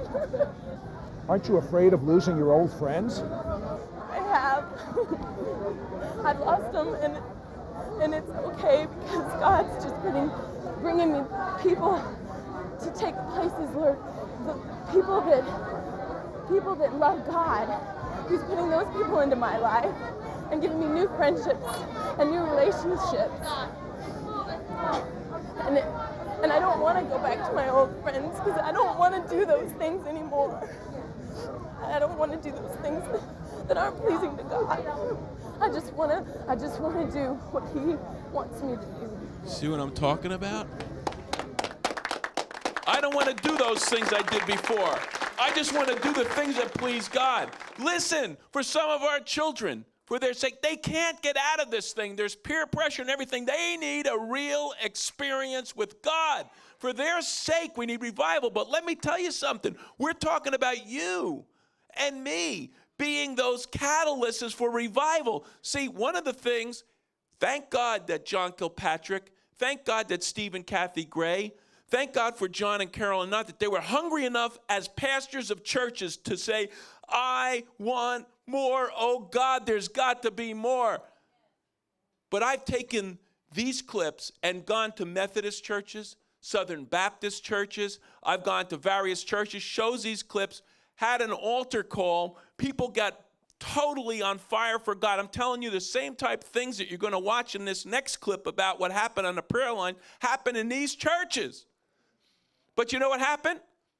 They went right back to the way they were because there's a Pharisee heresy in the end-time church. They are the keepers of the form. And what you can't do anything different because we've been doing it every year the same way. And yes, we've been losing members, but sorry, that's the way it's going to be. So what I'm trying to say through this series and through what we're doing here with this mentoring thing is it's time that people understand Jesus didn't go into the synagogues to preach. He only did it a few times and realized this ain't working. He went to the one. The call is to the one. The call is to the one that's desperate. The call that's to that one, to you, to me, who's desperate enough to take God, to say, God, I'm going for it. Just touch me, change my life, make me different. I don't care what it takes. I don't care. He said, blessed is he that what? Leaves families and farms and all kinds of things for my kingdom's sake. I will reward them 100-fold. There's people, there's pastors afraid of preaching now. What are you preaching about? You want people to start breaking up? No, it's not going to happen. Let me tell you something. Everyone I know that went after, including me, that went after God. My wife was a Catholic. And I hear this Jewish guy that gets saved. She didn't tell me about Jesus. She thought I was Meshuggah. Crazy. For a year I went through it with her. She just said, what is this Jesus stuff with you? You know, we had the mayor of Linden, New Jersey marry us to keep religion out, and you're bringing religion in the home. I got radically saved, transformed, you know? But she didn't understand it. She should have been telling me about Jesus. Where the action happens in your own home won't be because of great preaching. I'm telling you, when I interviewed these people whose lives were changed, the healings, I said, how did it happen? They didn't say, well, the music was really good. And it was good music. They didn't say that sermon by Steve Hill or the sermon by Steve Gray was really great. And they were great. They're better than most sermons you'll ever hear in any church today. What they said was, when I got on the prayer lines, when I went before God and spent time just soaking in his presence, they that wait upon the Lord shall renew their strength. They that tarry with God shall find him, right? When I was on that, that's when God touched me and changed my life. Let's just look at that action. This could happen in your homes. This could be what you could bring in your homes. Because you know who's the boss of your home? You know who's the leader in your home? You are. You're the one that's going to be responsible. You're the one that's going to stand before God alone. You can't say, well, I can't do it because this person around me is what. We're going to be standing before God alone, right? So let's get it on now. Watch this. God knows what's going on in our lives, even our childhood hurts. And this next song sums up what the Heavenly Father is doing in this revival. His heart is breaking for his people, and he's coming to set the captives free. The Spirit of the Sovereign Lord is upon us, because he has anointed us to preach good news. The Spirit of the Sovereign God is upon us, because he has anointed us to preach good news. He will comfort all men. This is my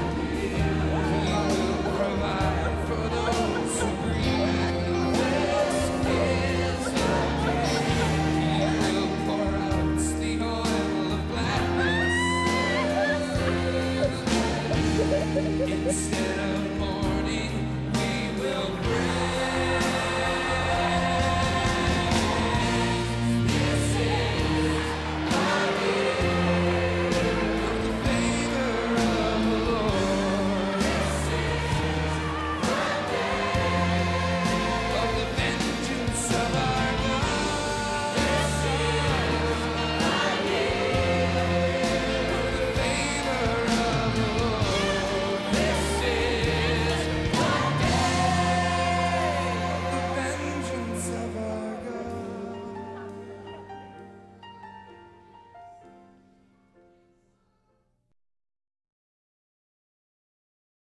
I want to tell you, so many people on those prayer lines, I couldn't believe who I met. I want to show you a Catholic deacon, and just the opposite in a way, is a hyper-independent Baptist who were touched through the revival. They say it best. Watch this.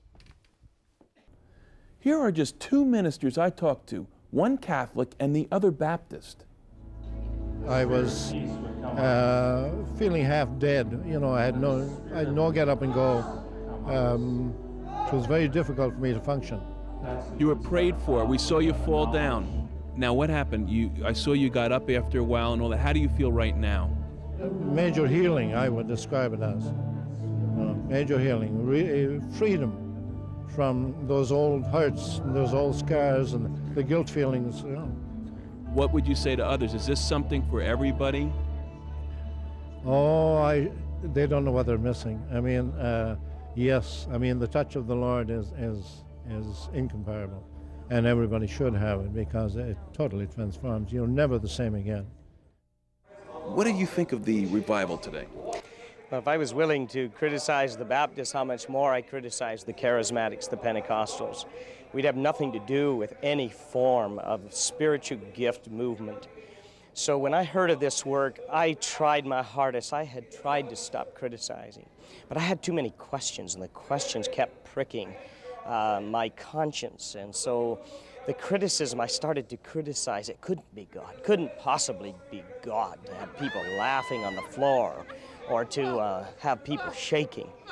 But these things began to happen in my own church. And when they began to happen in my own church, I had to come here to find out if it was the same thing that I had heard here. So I did come. And God so gently, by His Spirit, just touched my own life each time I came, touching parts of me to assure me that this was Him. It was tender. It was very gentle. I would have preached against all what was going on here. This has now become my life. I can't stay away because this work of God we need. This work of God we need. Now let me tell you again, don't wait for it to happen in your church. It needs to happen in your home. And it can happen in your home. And tonight we're going to be praying for that impartation, right? That step we're going to make towards it, right? But you see what I'm saying? Now, we're going to take you, this to me is key. The generation that's coming up, our young people, a lot of them are falling away from the church, right? I mean, they could see through it. Look, when I was a hippie, before I knew Jesus, you know, all we need is love. You know, all the wonderful stuff that we started realizing that, you know, didn't work. I mean, I was searching for God. But I would go to a church and I looked at it and go, this can't be the God of Israel. When you start seeing God moving and you start seeing Him move in a way that's miraculous, you start seeing your needs being met, right?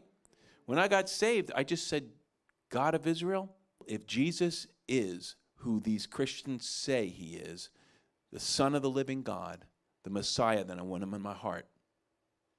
Okay? If He's not, I don't want to have anything to do with Him because I don't want to do anything to tick you off. All of a sudden, I had this 10 out of 10 grade marijuana. And I went, why am I doing this? I flushed the whole thing down the toilet, this whole package of this stuff, right? I start walking through my shelves and I start looking at these books and going, why is that book there? I felt the holiness of God. No one preached to me. I just started, it was like God was in the house, in my house. And I started seeing these things. I started throwing these things away. I put on an album. I remember it was a Beatle album. And I hear goo goo ka-choo, goo goo goo ka-choo. And I'm going, what does that have to do with anything? And I just started throwing records out, okay? My wife comes home, she goes, what are you doing? I said, Jesus is in the house. She goes, don't throw my records away. She later got into God. But the key is our children. You know, our generation's sake, we need to be the leaders. We need to be the ones that go after. They might think you're weird at first, but you just keep pressing into God. And I'm telling you, as they start seeing the church, you know what they're going to come to when they go through problems? Who are they going to ask to pray for them? Crazy Uncle such and such. Right? I know that he believes in God and I'm facing something difficult. They're not going to go to somebody else.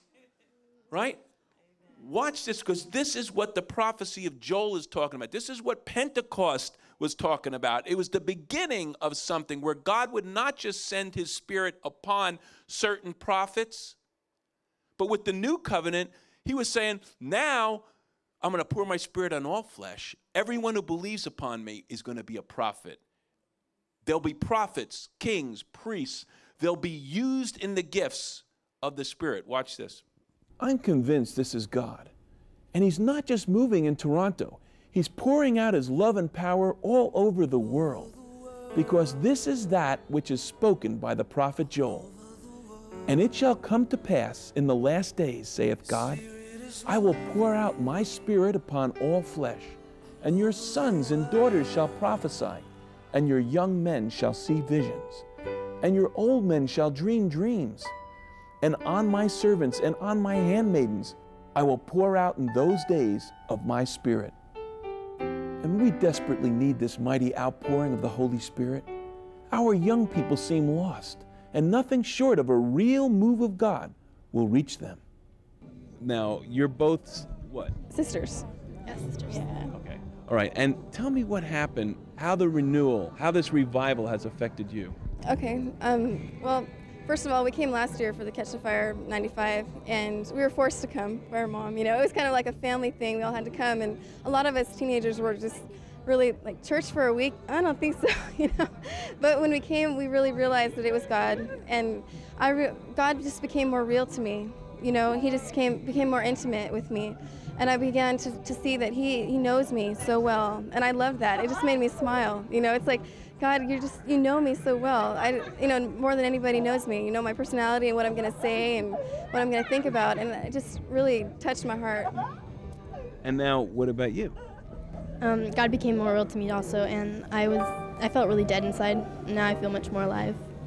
And God, one of the things that I knew was killing me was my CDs.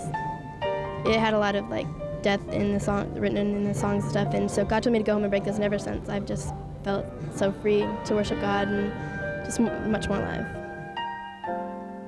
What did you think of church before the revival touched your life? It was probably the most boring place I ever went, actually. I had to be dragged to go there. I never wanted to go. But now that there's this church, I can't wait to come here. Like, I love coming here. I come here as much as I possibly can. It's totally changed my life around. Like, I was so messed up before, like I was just going downhill so bad. And I had like no respect for anyone, and it's just totally changed my life around. It's given me something to live for, and I just, I don't know, I'm happy for once, and it's real.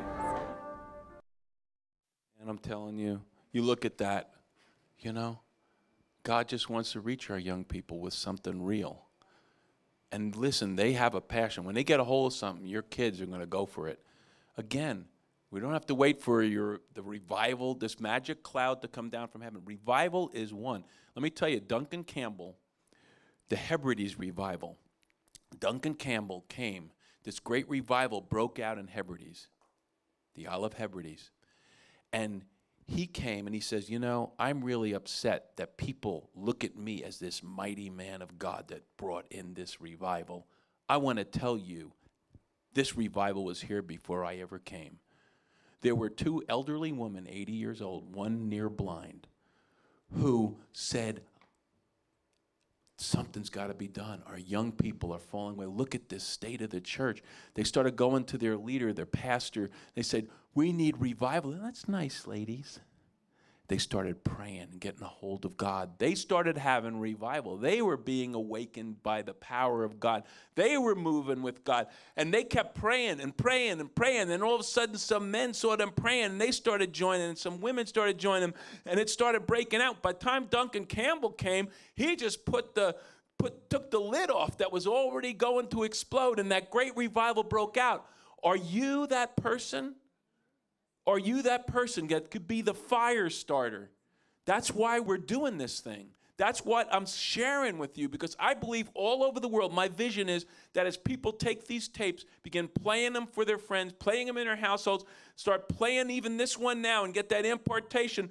One fire in this home, one fire in that home, one fire in that little church, one fire over here. It's going to be fires that are going to be lit all over the world, and then God's Spirit's going to come because the timbers are dry, ready for kindling, and God's Spirit's going to go blow upon it, and there's going to be a mighty roaring fire, a revival that's going to come. But it got to start with one.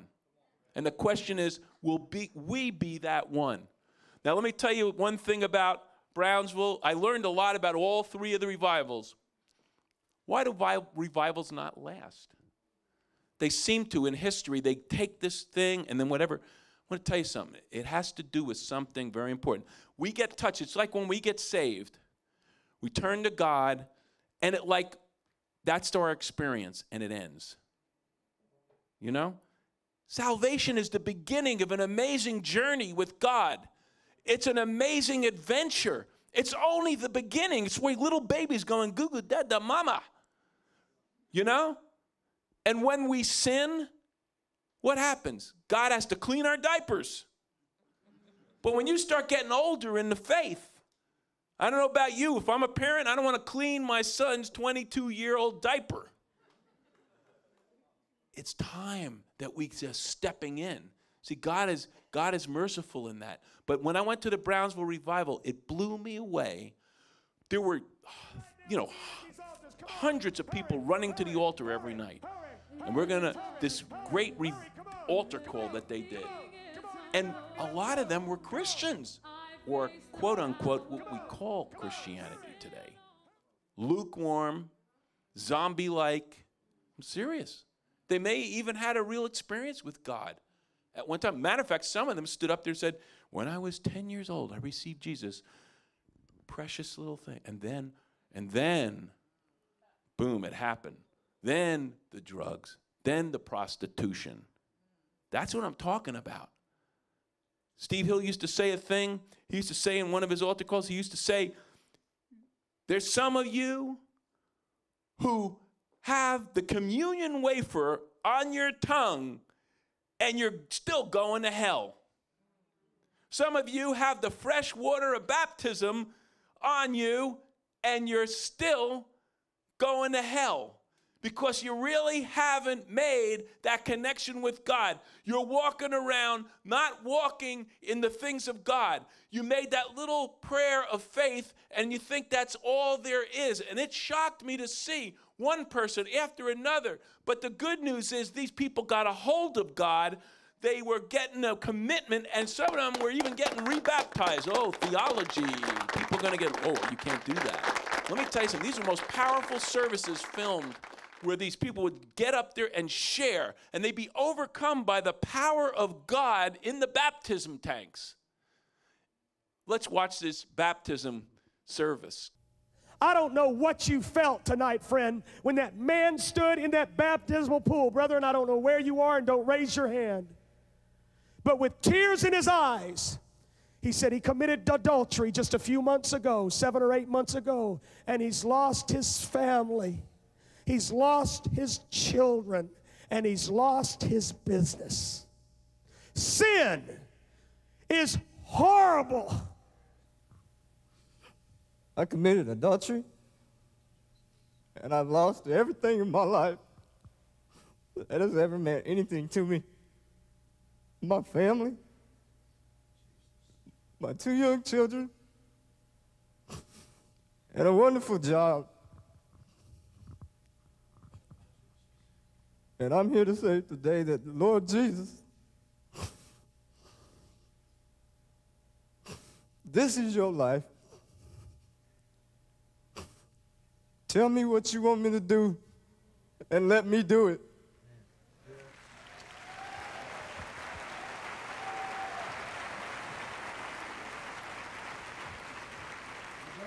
Now in the name of the Father, and of the Son, and of the Holy Ghost.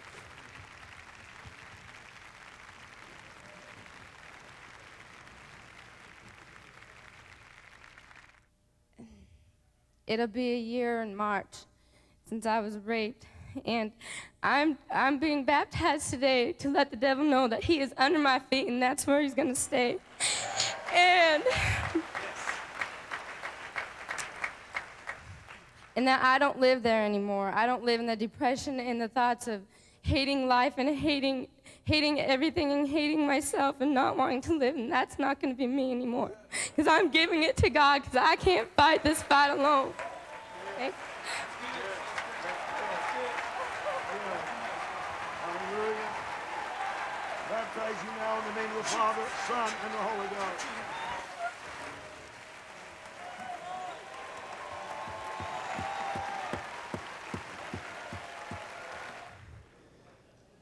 God is real.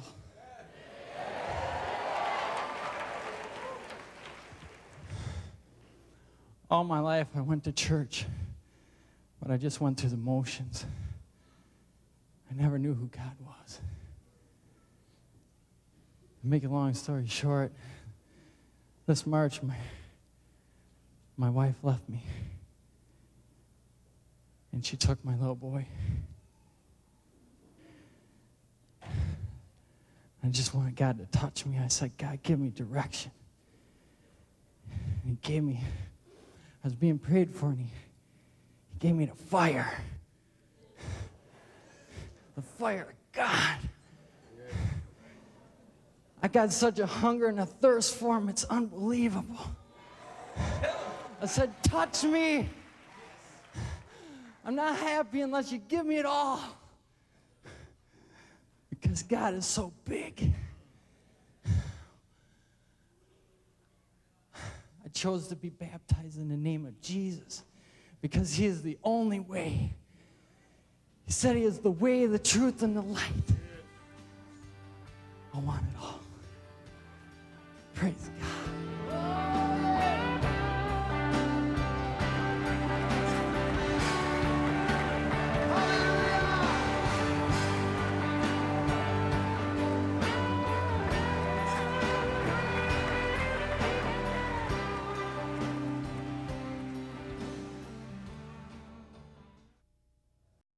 I don't know about you, but that breaks my heart.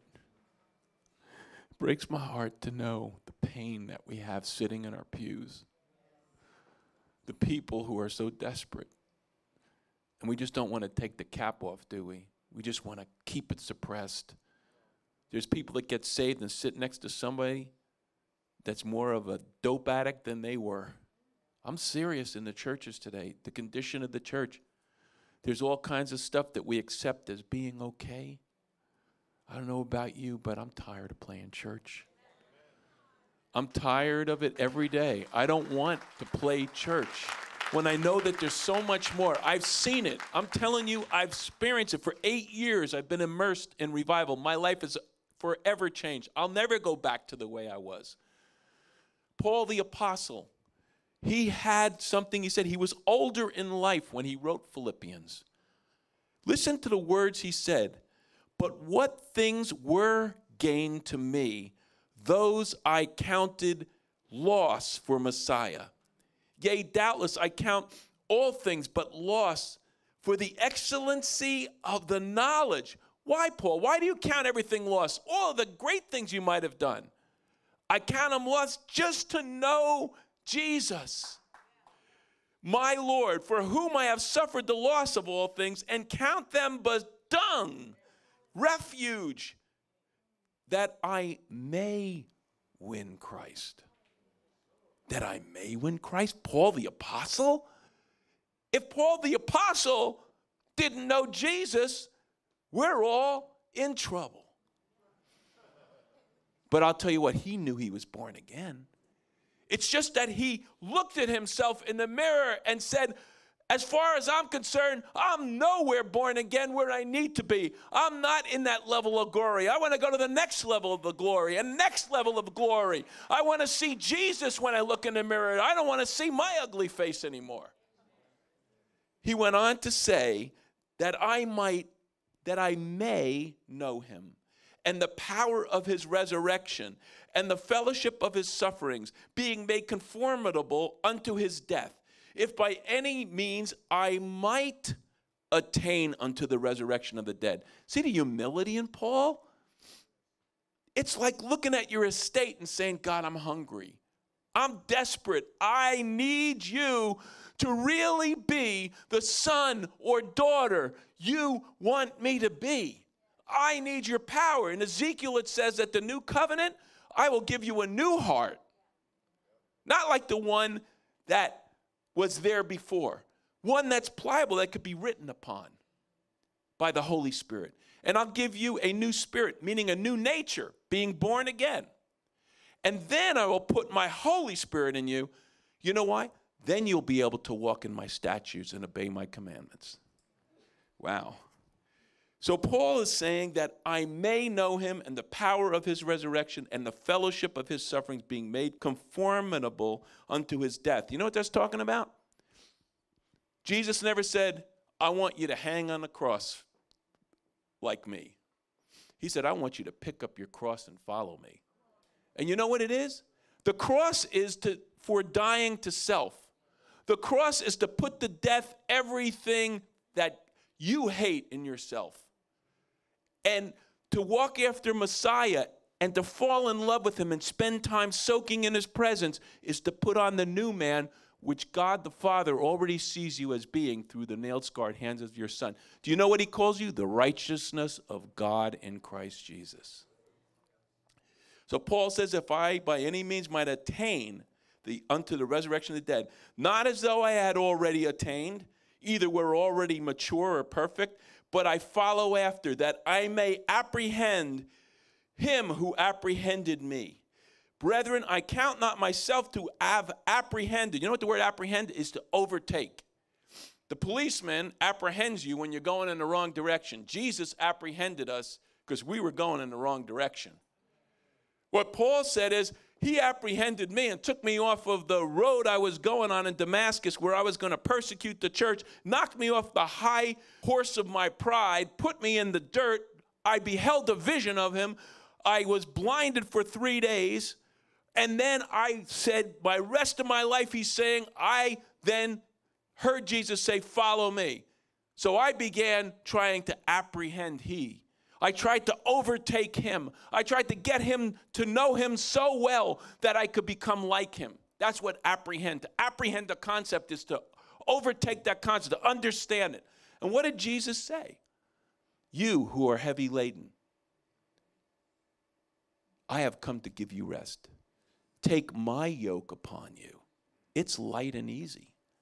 All you need to do, he said, is yoke yourself to me, walk with me. And he said, learn of me, but what that means is get to know me. That's all I got to do. That's my assignment. See, that's what the Word of God is. That's what this whole thing of worship is. That's what this whole thing, it's trying to apprehend he who apprehended us and not stopping. Well, it's nice. He did this thing for me and now I'm saved. No, it's like I'm pressing on. I'm going into the Holy of Holies.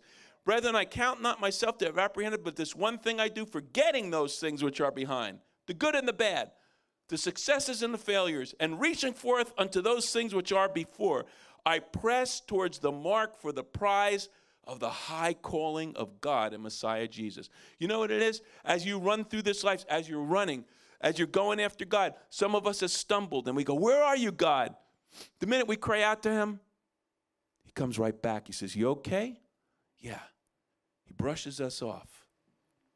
Come on, follow me again. And I want to just share this last thing with you before we actually will witness the altar call. My people Israel were encamped outside the tabernacle. The majority of the people were outside the tabernacle. They were in the camp. It was only the priests, the Levites, that were in the tabernacle. And only once a year could a high priest enter in on the Day of Atonement. He could enter into the Holy of Holies, the awesome presence of God, to bring the blood to put on the mercy seat, that he might obtain mercy and forgiveness for the nation Israel. Once a year. But let me tell you something. We have Jesus who paid a horrible price as the perfect lamb who takes away the sins, our sins, and we could obtain this forgiveness through him by his shedding of his blood because he walked perfect. He was the most Torah observant Jew that ever lived. Paul says, I was blameless, but he still had to bring sacrifices every time he sinned. Jesus never sinned once. He never had to use the mercy clause. That's why he was able to pay the penalty for us when we believe upon him as a perfect sacrifice. But you know what he did? His blood that he shed allowed him to sit at the right hand of the Father, where he is now, on the mercy seat that's in heaven. And what this altar call that's coming up is about was sung at the Brownsville Revival, talked about the mercy seat, coming into the Holy of Holies. God wants us to come in tonight. I don't know about you, but I want a breakthrough for all of us here tonight. I want all of us to have a breakthrough tonight. As this altar call, where hundreds of thousands would come forward to get in contact with God, as this thing plays, as you watch it, for just as the God moves on you, some of you are going to say, I want to come forward tonight. And I want to receive that impartation. Some of you, you may not be able to come forward. You might sit in your seats and just get alone with God. I don't want to tell you what to do, but I'm telling you, there is something ready to happen in this room. And there are people who are watching this video. They're watching this in their homes, and they're saying, I want you, God. I need you, God. I don't want to go out of here the same way I came in. I want to go out of here with some kind of impartation, some kind of thing where I'm hungry for God, where I'm going after God, where I'm pressing into the Holy of Holies. And I'm telling you that if you make that step tonight, you're prophesying your future. Okay? You could have a greater tomorrow. God wants to give you a new testimony tonight. You don't have to talk about the old one that you can't talk about anymore. You're going to say, something happened the other night. I was with God. I went forward. God touched me, and my life is the same. I desire him above all other things. Listen, so many of the things we worry about are temporal. Wood, hay, and stubble. We get so upset about things in our lives that are not even going to be eternal. And the eternal things, we're just letting time tick away on this earth when we could be getting into eternity now. The Holy Spirit is the seal of the promise of the inheritance that we already have waiting for us. And we can begin to be partakers of that tonight. I feel like God wants to move in some lives and hearts tonight. And as you hear this song, I just want you to hear the words.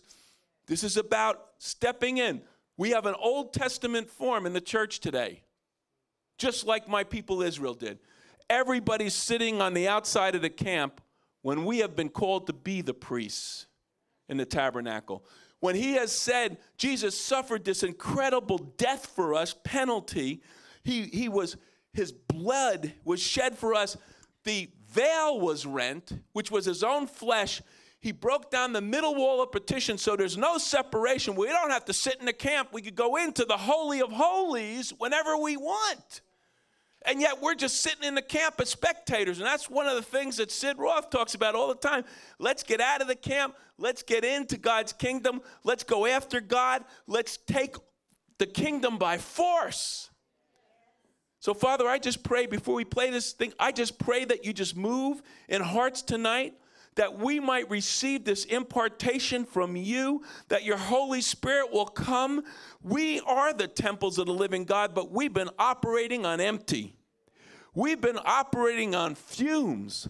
We need you, God. We need your Spirit to come and refresh us. We need to know that it's not just a one-time thing, that there's new manna every day. Oh, God, make it real. We've been sitting here all night long looking at these great revivals, experiencing some of it, but God, now's our turn. We want it now, God. God, please come. Fill us with your presence. Overtake us with your mercy. Overtake us with your love. Deposit in us your glory, that we might be filled to overflowing, that we might give it away. In Yeshua's name, I pray. Charity's going to sing Mercy Seat. Those of you that need forgiveness, you're going to come quickly. Don't let pride hold you back. You stomp on the devil. He loves pride. Bible says that God resists the proud, but gives grace to the humble. God resists the proud. He turns from it, but gives grace to those who want forgiveness. He gives mercy to those who want forgiveness. Charity's going to sing Mercy Seat. Everyone who needs forgiveness, everyone who wants God to wash them clean, everyone who needs Jesus tonight to wash your sins away, I want you to come right now. Do not hesitate. Hurry right now. Come on. Hurry right now. Hurry right now. Kneel at these altars. Kneel at these altars. Come on. Hurry in the balcony. Let's go. Hurry in the balcony. Let's go. Come on. Come on. Sing it, Charity. Everything is unknown. Come on. Come on. Hurry. I face the power Hurry. of Hurry. sin on Hurry. my own. Hurry.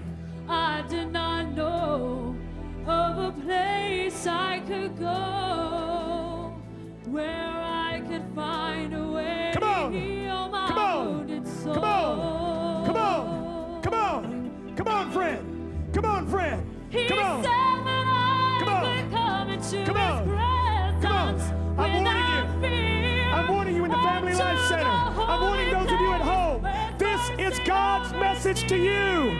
You are eligible for pardon. He'll forgive you. He'll wash you. He'll cleanse you. But don't get all the way to the edge, friend, with your sin. Step back. Step back from the edge and say, Jesus, I can't go any further. I want you to wash me. I want you to cleanse me. I want you to make me new, Jesus. He'll do it, friend. If you'll repent, if you'll repent, if you'll repent. Come on right now. Come on right now. Come on. Hurry. Hurry. Hurry. Hurry. Hurry. Hurry. Hurry. Hurry. Hurry. Hurry. Hurry. Hurry. Hurry. Hurry. Hurry. Come on. Come on. Come on. In the Family Life Center. Come on. Come on. Put me over there. Put me over there. Come on. Come on. Come on. Come on. Come on. Come on. Come on. Come on. Come on. Come on. Come on. Come on. God bless you, son. God bless you, man. They never come true. Come on. Come on. But I know where there's a place of mercy for you. In the Family Life Center, let's go. He said that you could come into His presence. Kneel right here. Without fear. And to the holy place where mercy hovers near. He'll wash you. He'll cleanse you. He'll make you brand new. But you've got to repent. You've got to repent and say, Jesus, come into my life. Wash me clean. Make me new. Be the Lord of my life. Be my Savior. Be my very best friend. Come on.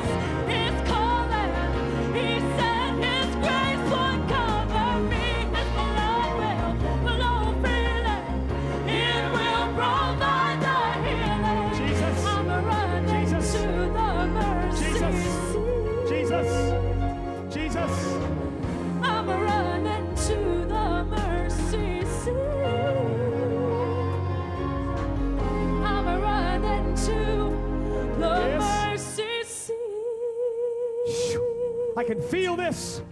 Everyone at the altar, keep your heads down and keep going after God at the altar. Keep going after God. God hears your moaning. God hears your groaning. God, we come before you right now. We cry out to you, God. We need you, Lord. We need you, Lord. Come and fill these temples. Come and fill us tonight. Fill us to overflowing, oh God. Fill us up, Lord God. Oh God, change us. Change us. Let your Spirit come and change us. Oh God. God, we can't take it anymore. We can't live this way anymore. God, we need you. We need you. We need a fresh start. Some of you right now, you're just sensing, oh God, I don't know what to do. I don't know how to go further, but you're making that step tonight.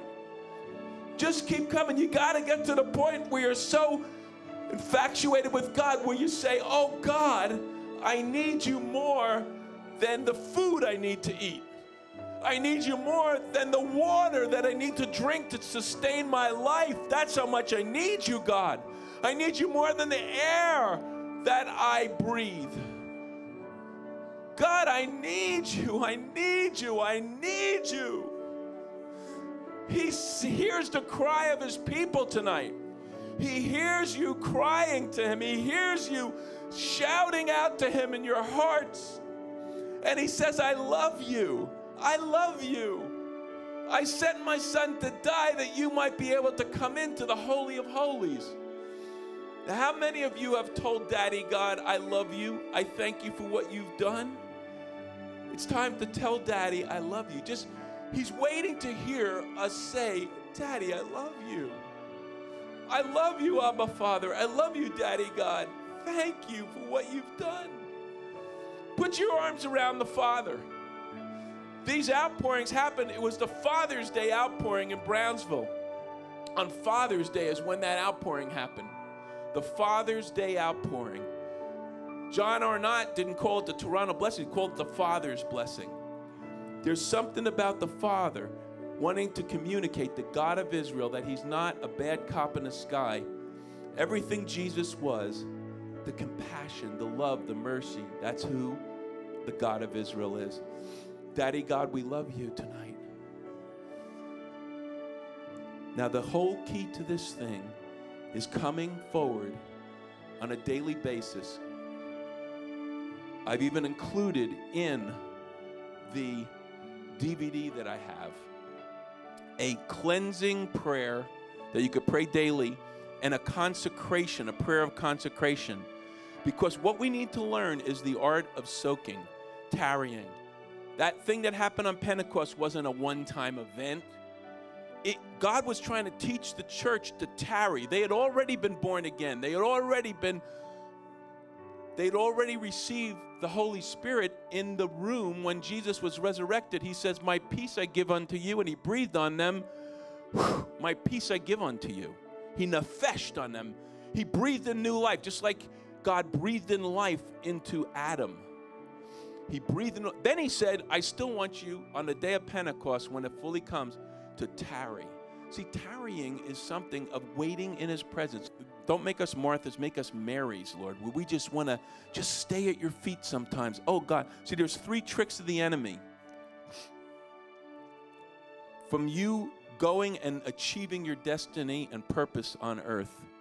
3 tricks. One is he wants to make you feel condemned by reminding you of your past. You're not good enough to be a son and daughter. That is a lie from the pit of hell. Nobody's good enough, but Jesus made us the righteousness of God in Christ Jesus. Then the next trick is this. If I could only go to Bible college, if I can only get that job. He tries to get us fixed on the future. Some of us are trying to get into the future, and if we could only. You don't have your future. You don't even have the next day. You don't even have the next hour. Let me tell you something, folks. We're just a breath away from eternity. That could be my last breath. That could be your last breath. So what is Jesus saying? Take no thought for tomorrow. Tomorrow will take care of itself.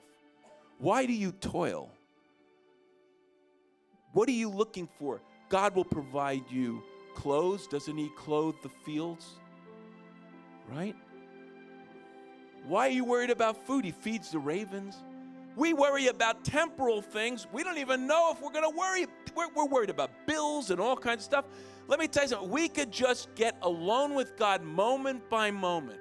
It's not about just in church. It's not just about, it's about learning to walk and soak in his presence and practice his presence and begin to realize that we're yoked to him. And that we could say, not, what do I do next, O Lord? It's, what do we do next, O Lord? We're thinking about we being yoked to him. Father, I pray for that right now, that outpouring of sense of being yoked to you, being yoked to your son Jesus, walking with him, wanting to take every moment captive for the kingdom, Father God.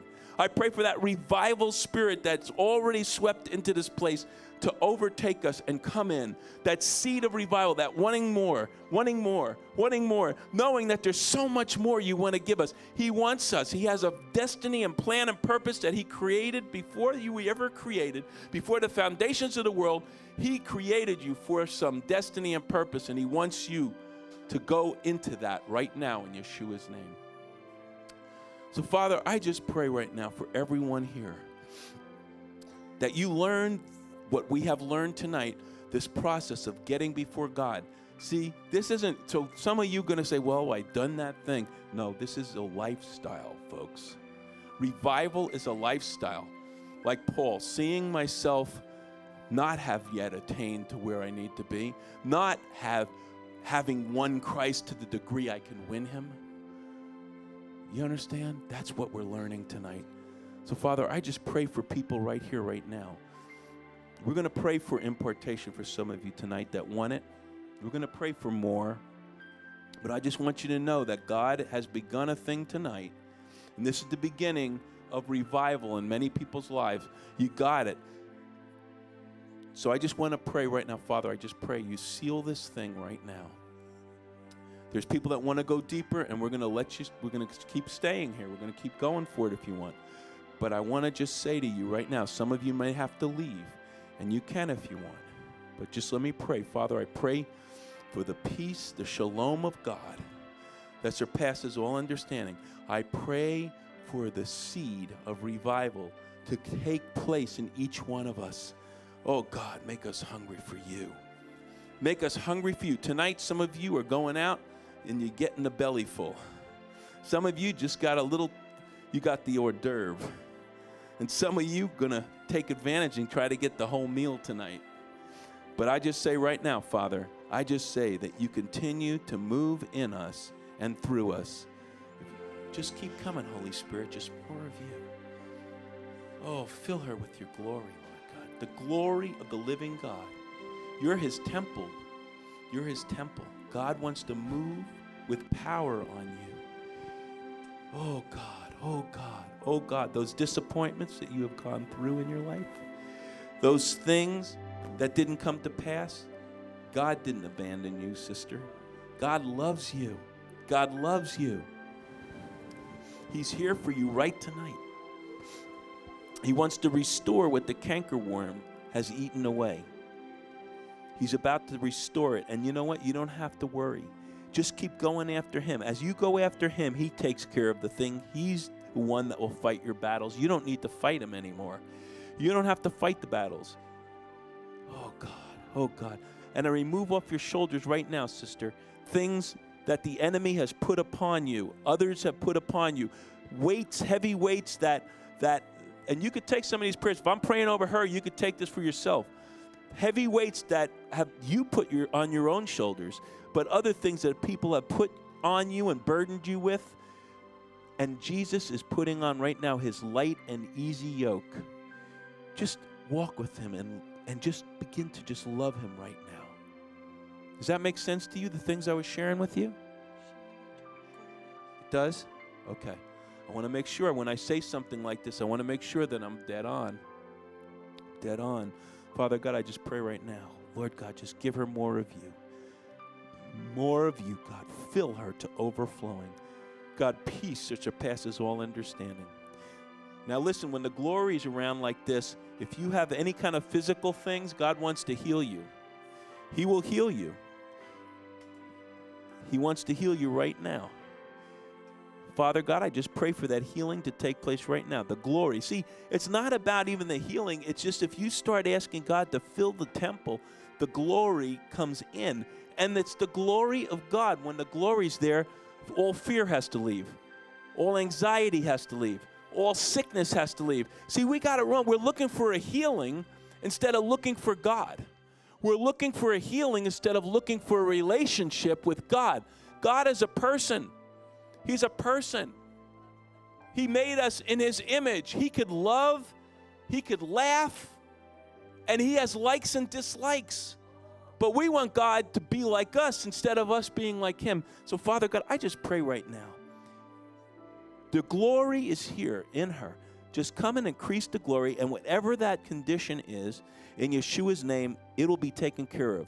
Just keep concentrating on calling God and saying, I want your glory to fill this temple, my temple. That prayer that I include in the DVDs is to dedication. It's a cleansing and dedication of every part of our being, every part of the temple to be given to God, our hands, our eyes, our feet. See, we're supposed to be the vessels that God uses of the tabernacle, the temple, and that's what God wants to do. Oh, God, bless this little guy, Lord God, right now in Yeshua's name. Just bless him. Oh, God, he's got so much before him. Father, God, I just pray right now in Yeshua's name that you just come and fill him with your presence to overflowing. Oh, God, more of you, more of you, more of your presence, oh, God, more of your glory. Fill him, Lord God. Just fill him. So you just keep, you say it yourself, just fill me, God. Fill me with your presence. And just receive what he wants to give you. See? Father God, I just pray for this. This your son over here next to you? No? Yeah. Father God, I just pray for this father and son. I just pray right now. See, when your son saw his daddy come forward, the son comes too. See? That's what we're talking about. Father God, I just pray for this man of God right now in Yeshua's name. I thank you for him. I thank you that he had the guts to come forward, that he had the guts to press in. Father God, I pray right now in Yeshua's name that you just continue to bless him, to overshadow him with your love. I pray for the glory to come and fill him to overflowing. More of you, more of you, more of you, more of you, less of me. John the Baptist prayed that, more of you, less of me. Brother, I just want to pray for you. I saw you waiting outside. I think you were coming for this very night. This was for you. This was for you, brother. This night was for you. Yeah. I saw you outside when I was watching people come in, and I saw you, and I knew God was going to touch you in a radical way. Oh, don't worry about the things of the past. The enemy has tried to condemn you with things of the past. Am I right? And he's tried to put trips on you. Let me tell you something. It's all new. It's brand new. God has a brand new thing for you. You don't even have to talk about yesterday. You need to talk about what he's doing now. Now. Tonight is a new night. It's the beginning of a new day. You don't have to look backward. You could just look at each moment with you. See, that's what it's about, is learning to take each moment. Don't let the enemy condemn you for the moment that just happened. I don't care if it just happened and you did something. All you got to do is confess it and come before the Lord and say, forgive me, Lord, and enable me by your Spirit to walk in victory. And if you got to do that over and over and over again, that's all it is. It's not about being perfect. It's having a heart for the things of God and trying to walk in that way he has you to walk. Brother, there's a new day for you, a new day. New day. New day. Old failures, they're all gone. God remembers your sin no more. You need to also forgive those around who have despitefully used you, who you feel have done things against you. Let me tell you something, just forgive them, because you know what? It doesn't matter in eternity. Your eternal destiny is right now. People, your eternal destiny is what you're dealing with tonight. Your eternal destiny. Father God, in Jesus' name, Jesus' name. Oh, Lord, just thank you for this. woman of God, Father. Thank you, Lord God. Thank you, Lord God. Thank you, Lord God. Oh, Lord, just fill her with more of you, more of your Holy Spirit, more of your presence, oh God, more of you, more of you. Some of you, you say, more of you, God. I want more of you and less of me. If you had the guts, pray all of you and none of me. That's what I pray. None of me. I want all of you. Father God, just fill her with your overflowing glory. Fill her. It's getting deeper right now. I could just sense the power of God coming on you right now in Jesus' name. It's coming. There it is. There it is. More. There it is. There it is. The glory is there right now. The glory is there right now. There it is. There it is. It's just right there. Right there. Take it. Just keep taking it. Just keep taking it. Just keep taking it. Keep taking it. Keep taking it. Keep taking it. It's yours. It's yours. More.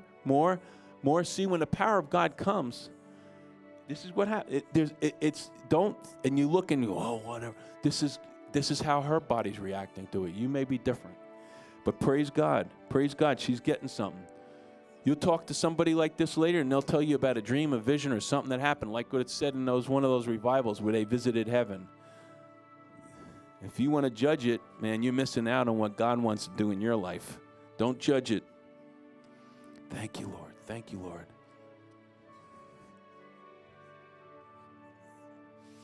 Father God, I thank you for this woman.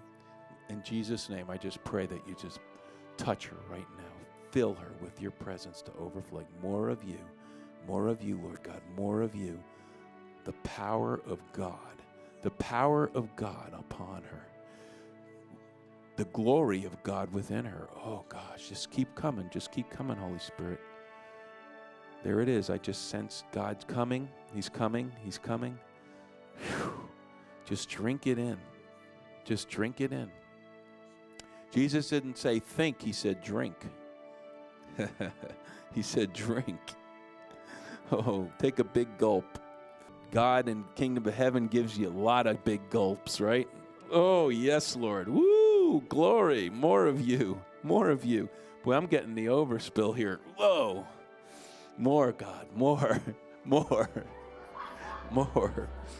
of you, Lord God. More of you, Lord God. Yeah, there's something coming on you. That God is breaking some depression. God is breaking some things, heavy things that you're on. He's breaking it right now. And he's bringing you the joy, and it's spilling over on me. Praise you, Lord. Oh, I love when he does it. It's more fun praying for people than receiving sometimes like this, in this type of thing. Thank you, Lord. Thank you, Lord. Praise you, Lord. Glory to you, Lord. More of you, Lord God. More for my sister. Just give her more. She's hungry for you, Lord God. She wants you to come. Totally change her, transform her. Oh, God, just come. It's about the glory. He'll do the rest. You don't have to even ask for that thing that you want. Just let him come and say, I'm open for you to come and dwell in me. See, God wants us to be his mobile home. The temples of the living God. You know? He didn't want to be locked up in the temple. He didn't want to be locked up in the tabernacle. He wants to be in us. Imagine that the Father, God, who created the heavens and the earth, wants to be in us. Whoa, by his Spirit. Father God, just keep coming, Holy Spirit. Boy, I feel like a tingling and a warmth right at the top of your head. My hand is actually tingling right now, and I'm just getting, it's because it's coming, God's coming to you. It has nothing to do with me. It's just his glory is there. His glory is there. Whew, wow. Wow, just keep taking it. Just keep taking it. It's yours. It's yours. Just keep coming, Holy Spirit. Just keep coming. There's perfect peace that surpasses all understanding. You feel peace right now, don't you? You feel the peace of God, right? Yep. It's just an incredible peace. Incredible peace. There's a peace in this room right now. Take it for you. Those of you that are back there, take it. You know? Take that for yourself. Take that for yourself. Lord God, more for her, Lord God, right now in Yeshua's name. More of you, more of you, more of your presence, more of your glory. Just keep coming, Holy Spirit. Just keep coming. Oh, God, more of you, more of you, more of you, more of you, more of you. Sister, keep soaking in the presence. But what are you feeling right now? Peace. Just a bunch of peace from the Lord. Have you been in peace lately? Only when I bask in Him. There's never peace without Him. Right. So it's just basking in His glory, and God brings peace. Shalom. Shalom. Shalom. Father God, I just pray for my sister right now. I just pray that you just come and touch her. Just overwhelm her with your love. Overwhelm her with your glory. Come and fill her to overflowing right now in Yeshua's name. See, you know, I'm not pushing people down, folks. I'm very gentle. I don't want that. I'm just letting, if God wants to do that, He'll do that. And it happens often. Father God, I just thank you right now in Yeshua's name. Just the glory come. The glory is intensifying right now. God's glory, His desire to meet, because there's been so much crying out in this room for Him. He's here. He's here right now. Just fill her to overflowing right now in Yeshua's name. More glory, more glory, more glory. Just take it in. Just receive what God wants for you. He wants to give you His all. He's giving you Himself. He's coming with a visitation, but not just a visitation. He wants to have a habitation, a dwelling place. Willing vessels. He's looking for willing vessels where He can inhabit and they could give that love away to others. Father, just give her an infilling of that incredible love of the Father, that overwhelming love, that merciful love, the glory of God. The priest couldn't even stand to minister under the glory. Why are we surprised that things happen like this? And as we learn to soak more and more, it's like a sponge. You put a sponge in water, it starts getting wet. But the longer it soaks, I like the pickle analogy. You know, a cucumber becomes a pickle, it soaks in the pickle juice. And the longer it soaks, the more it takes on the quality of the pickle juice.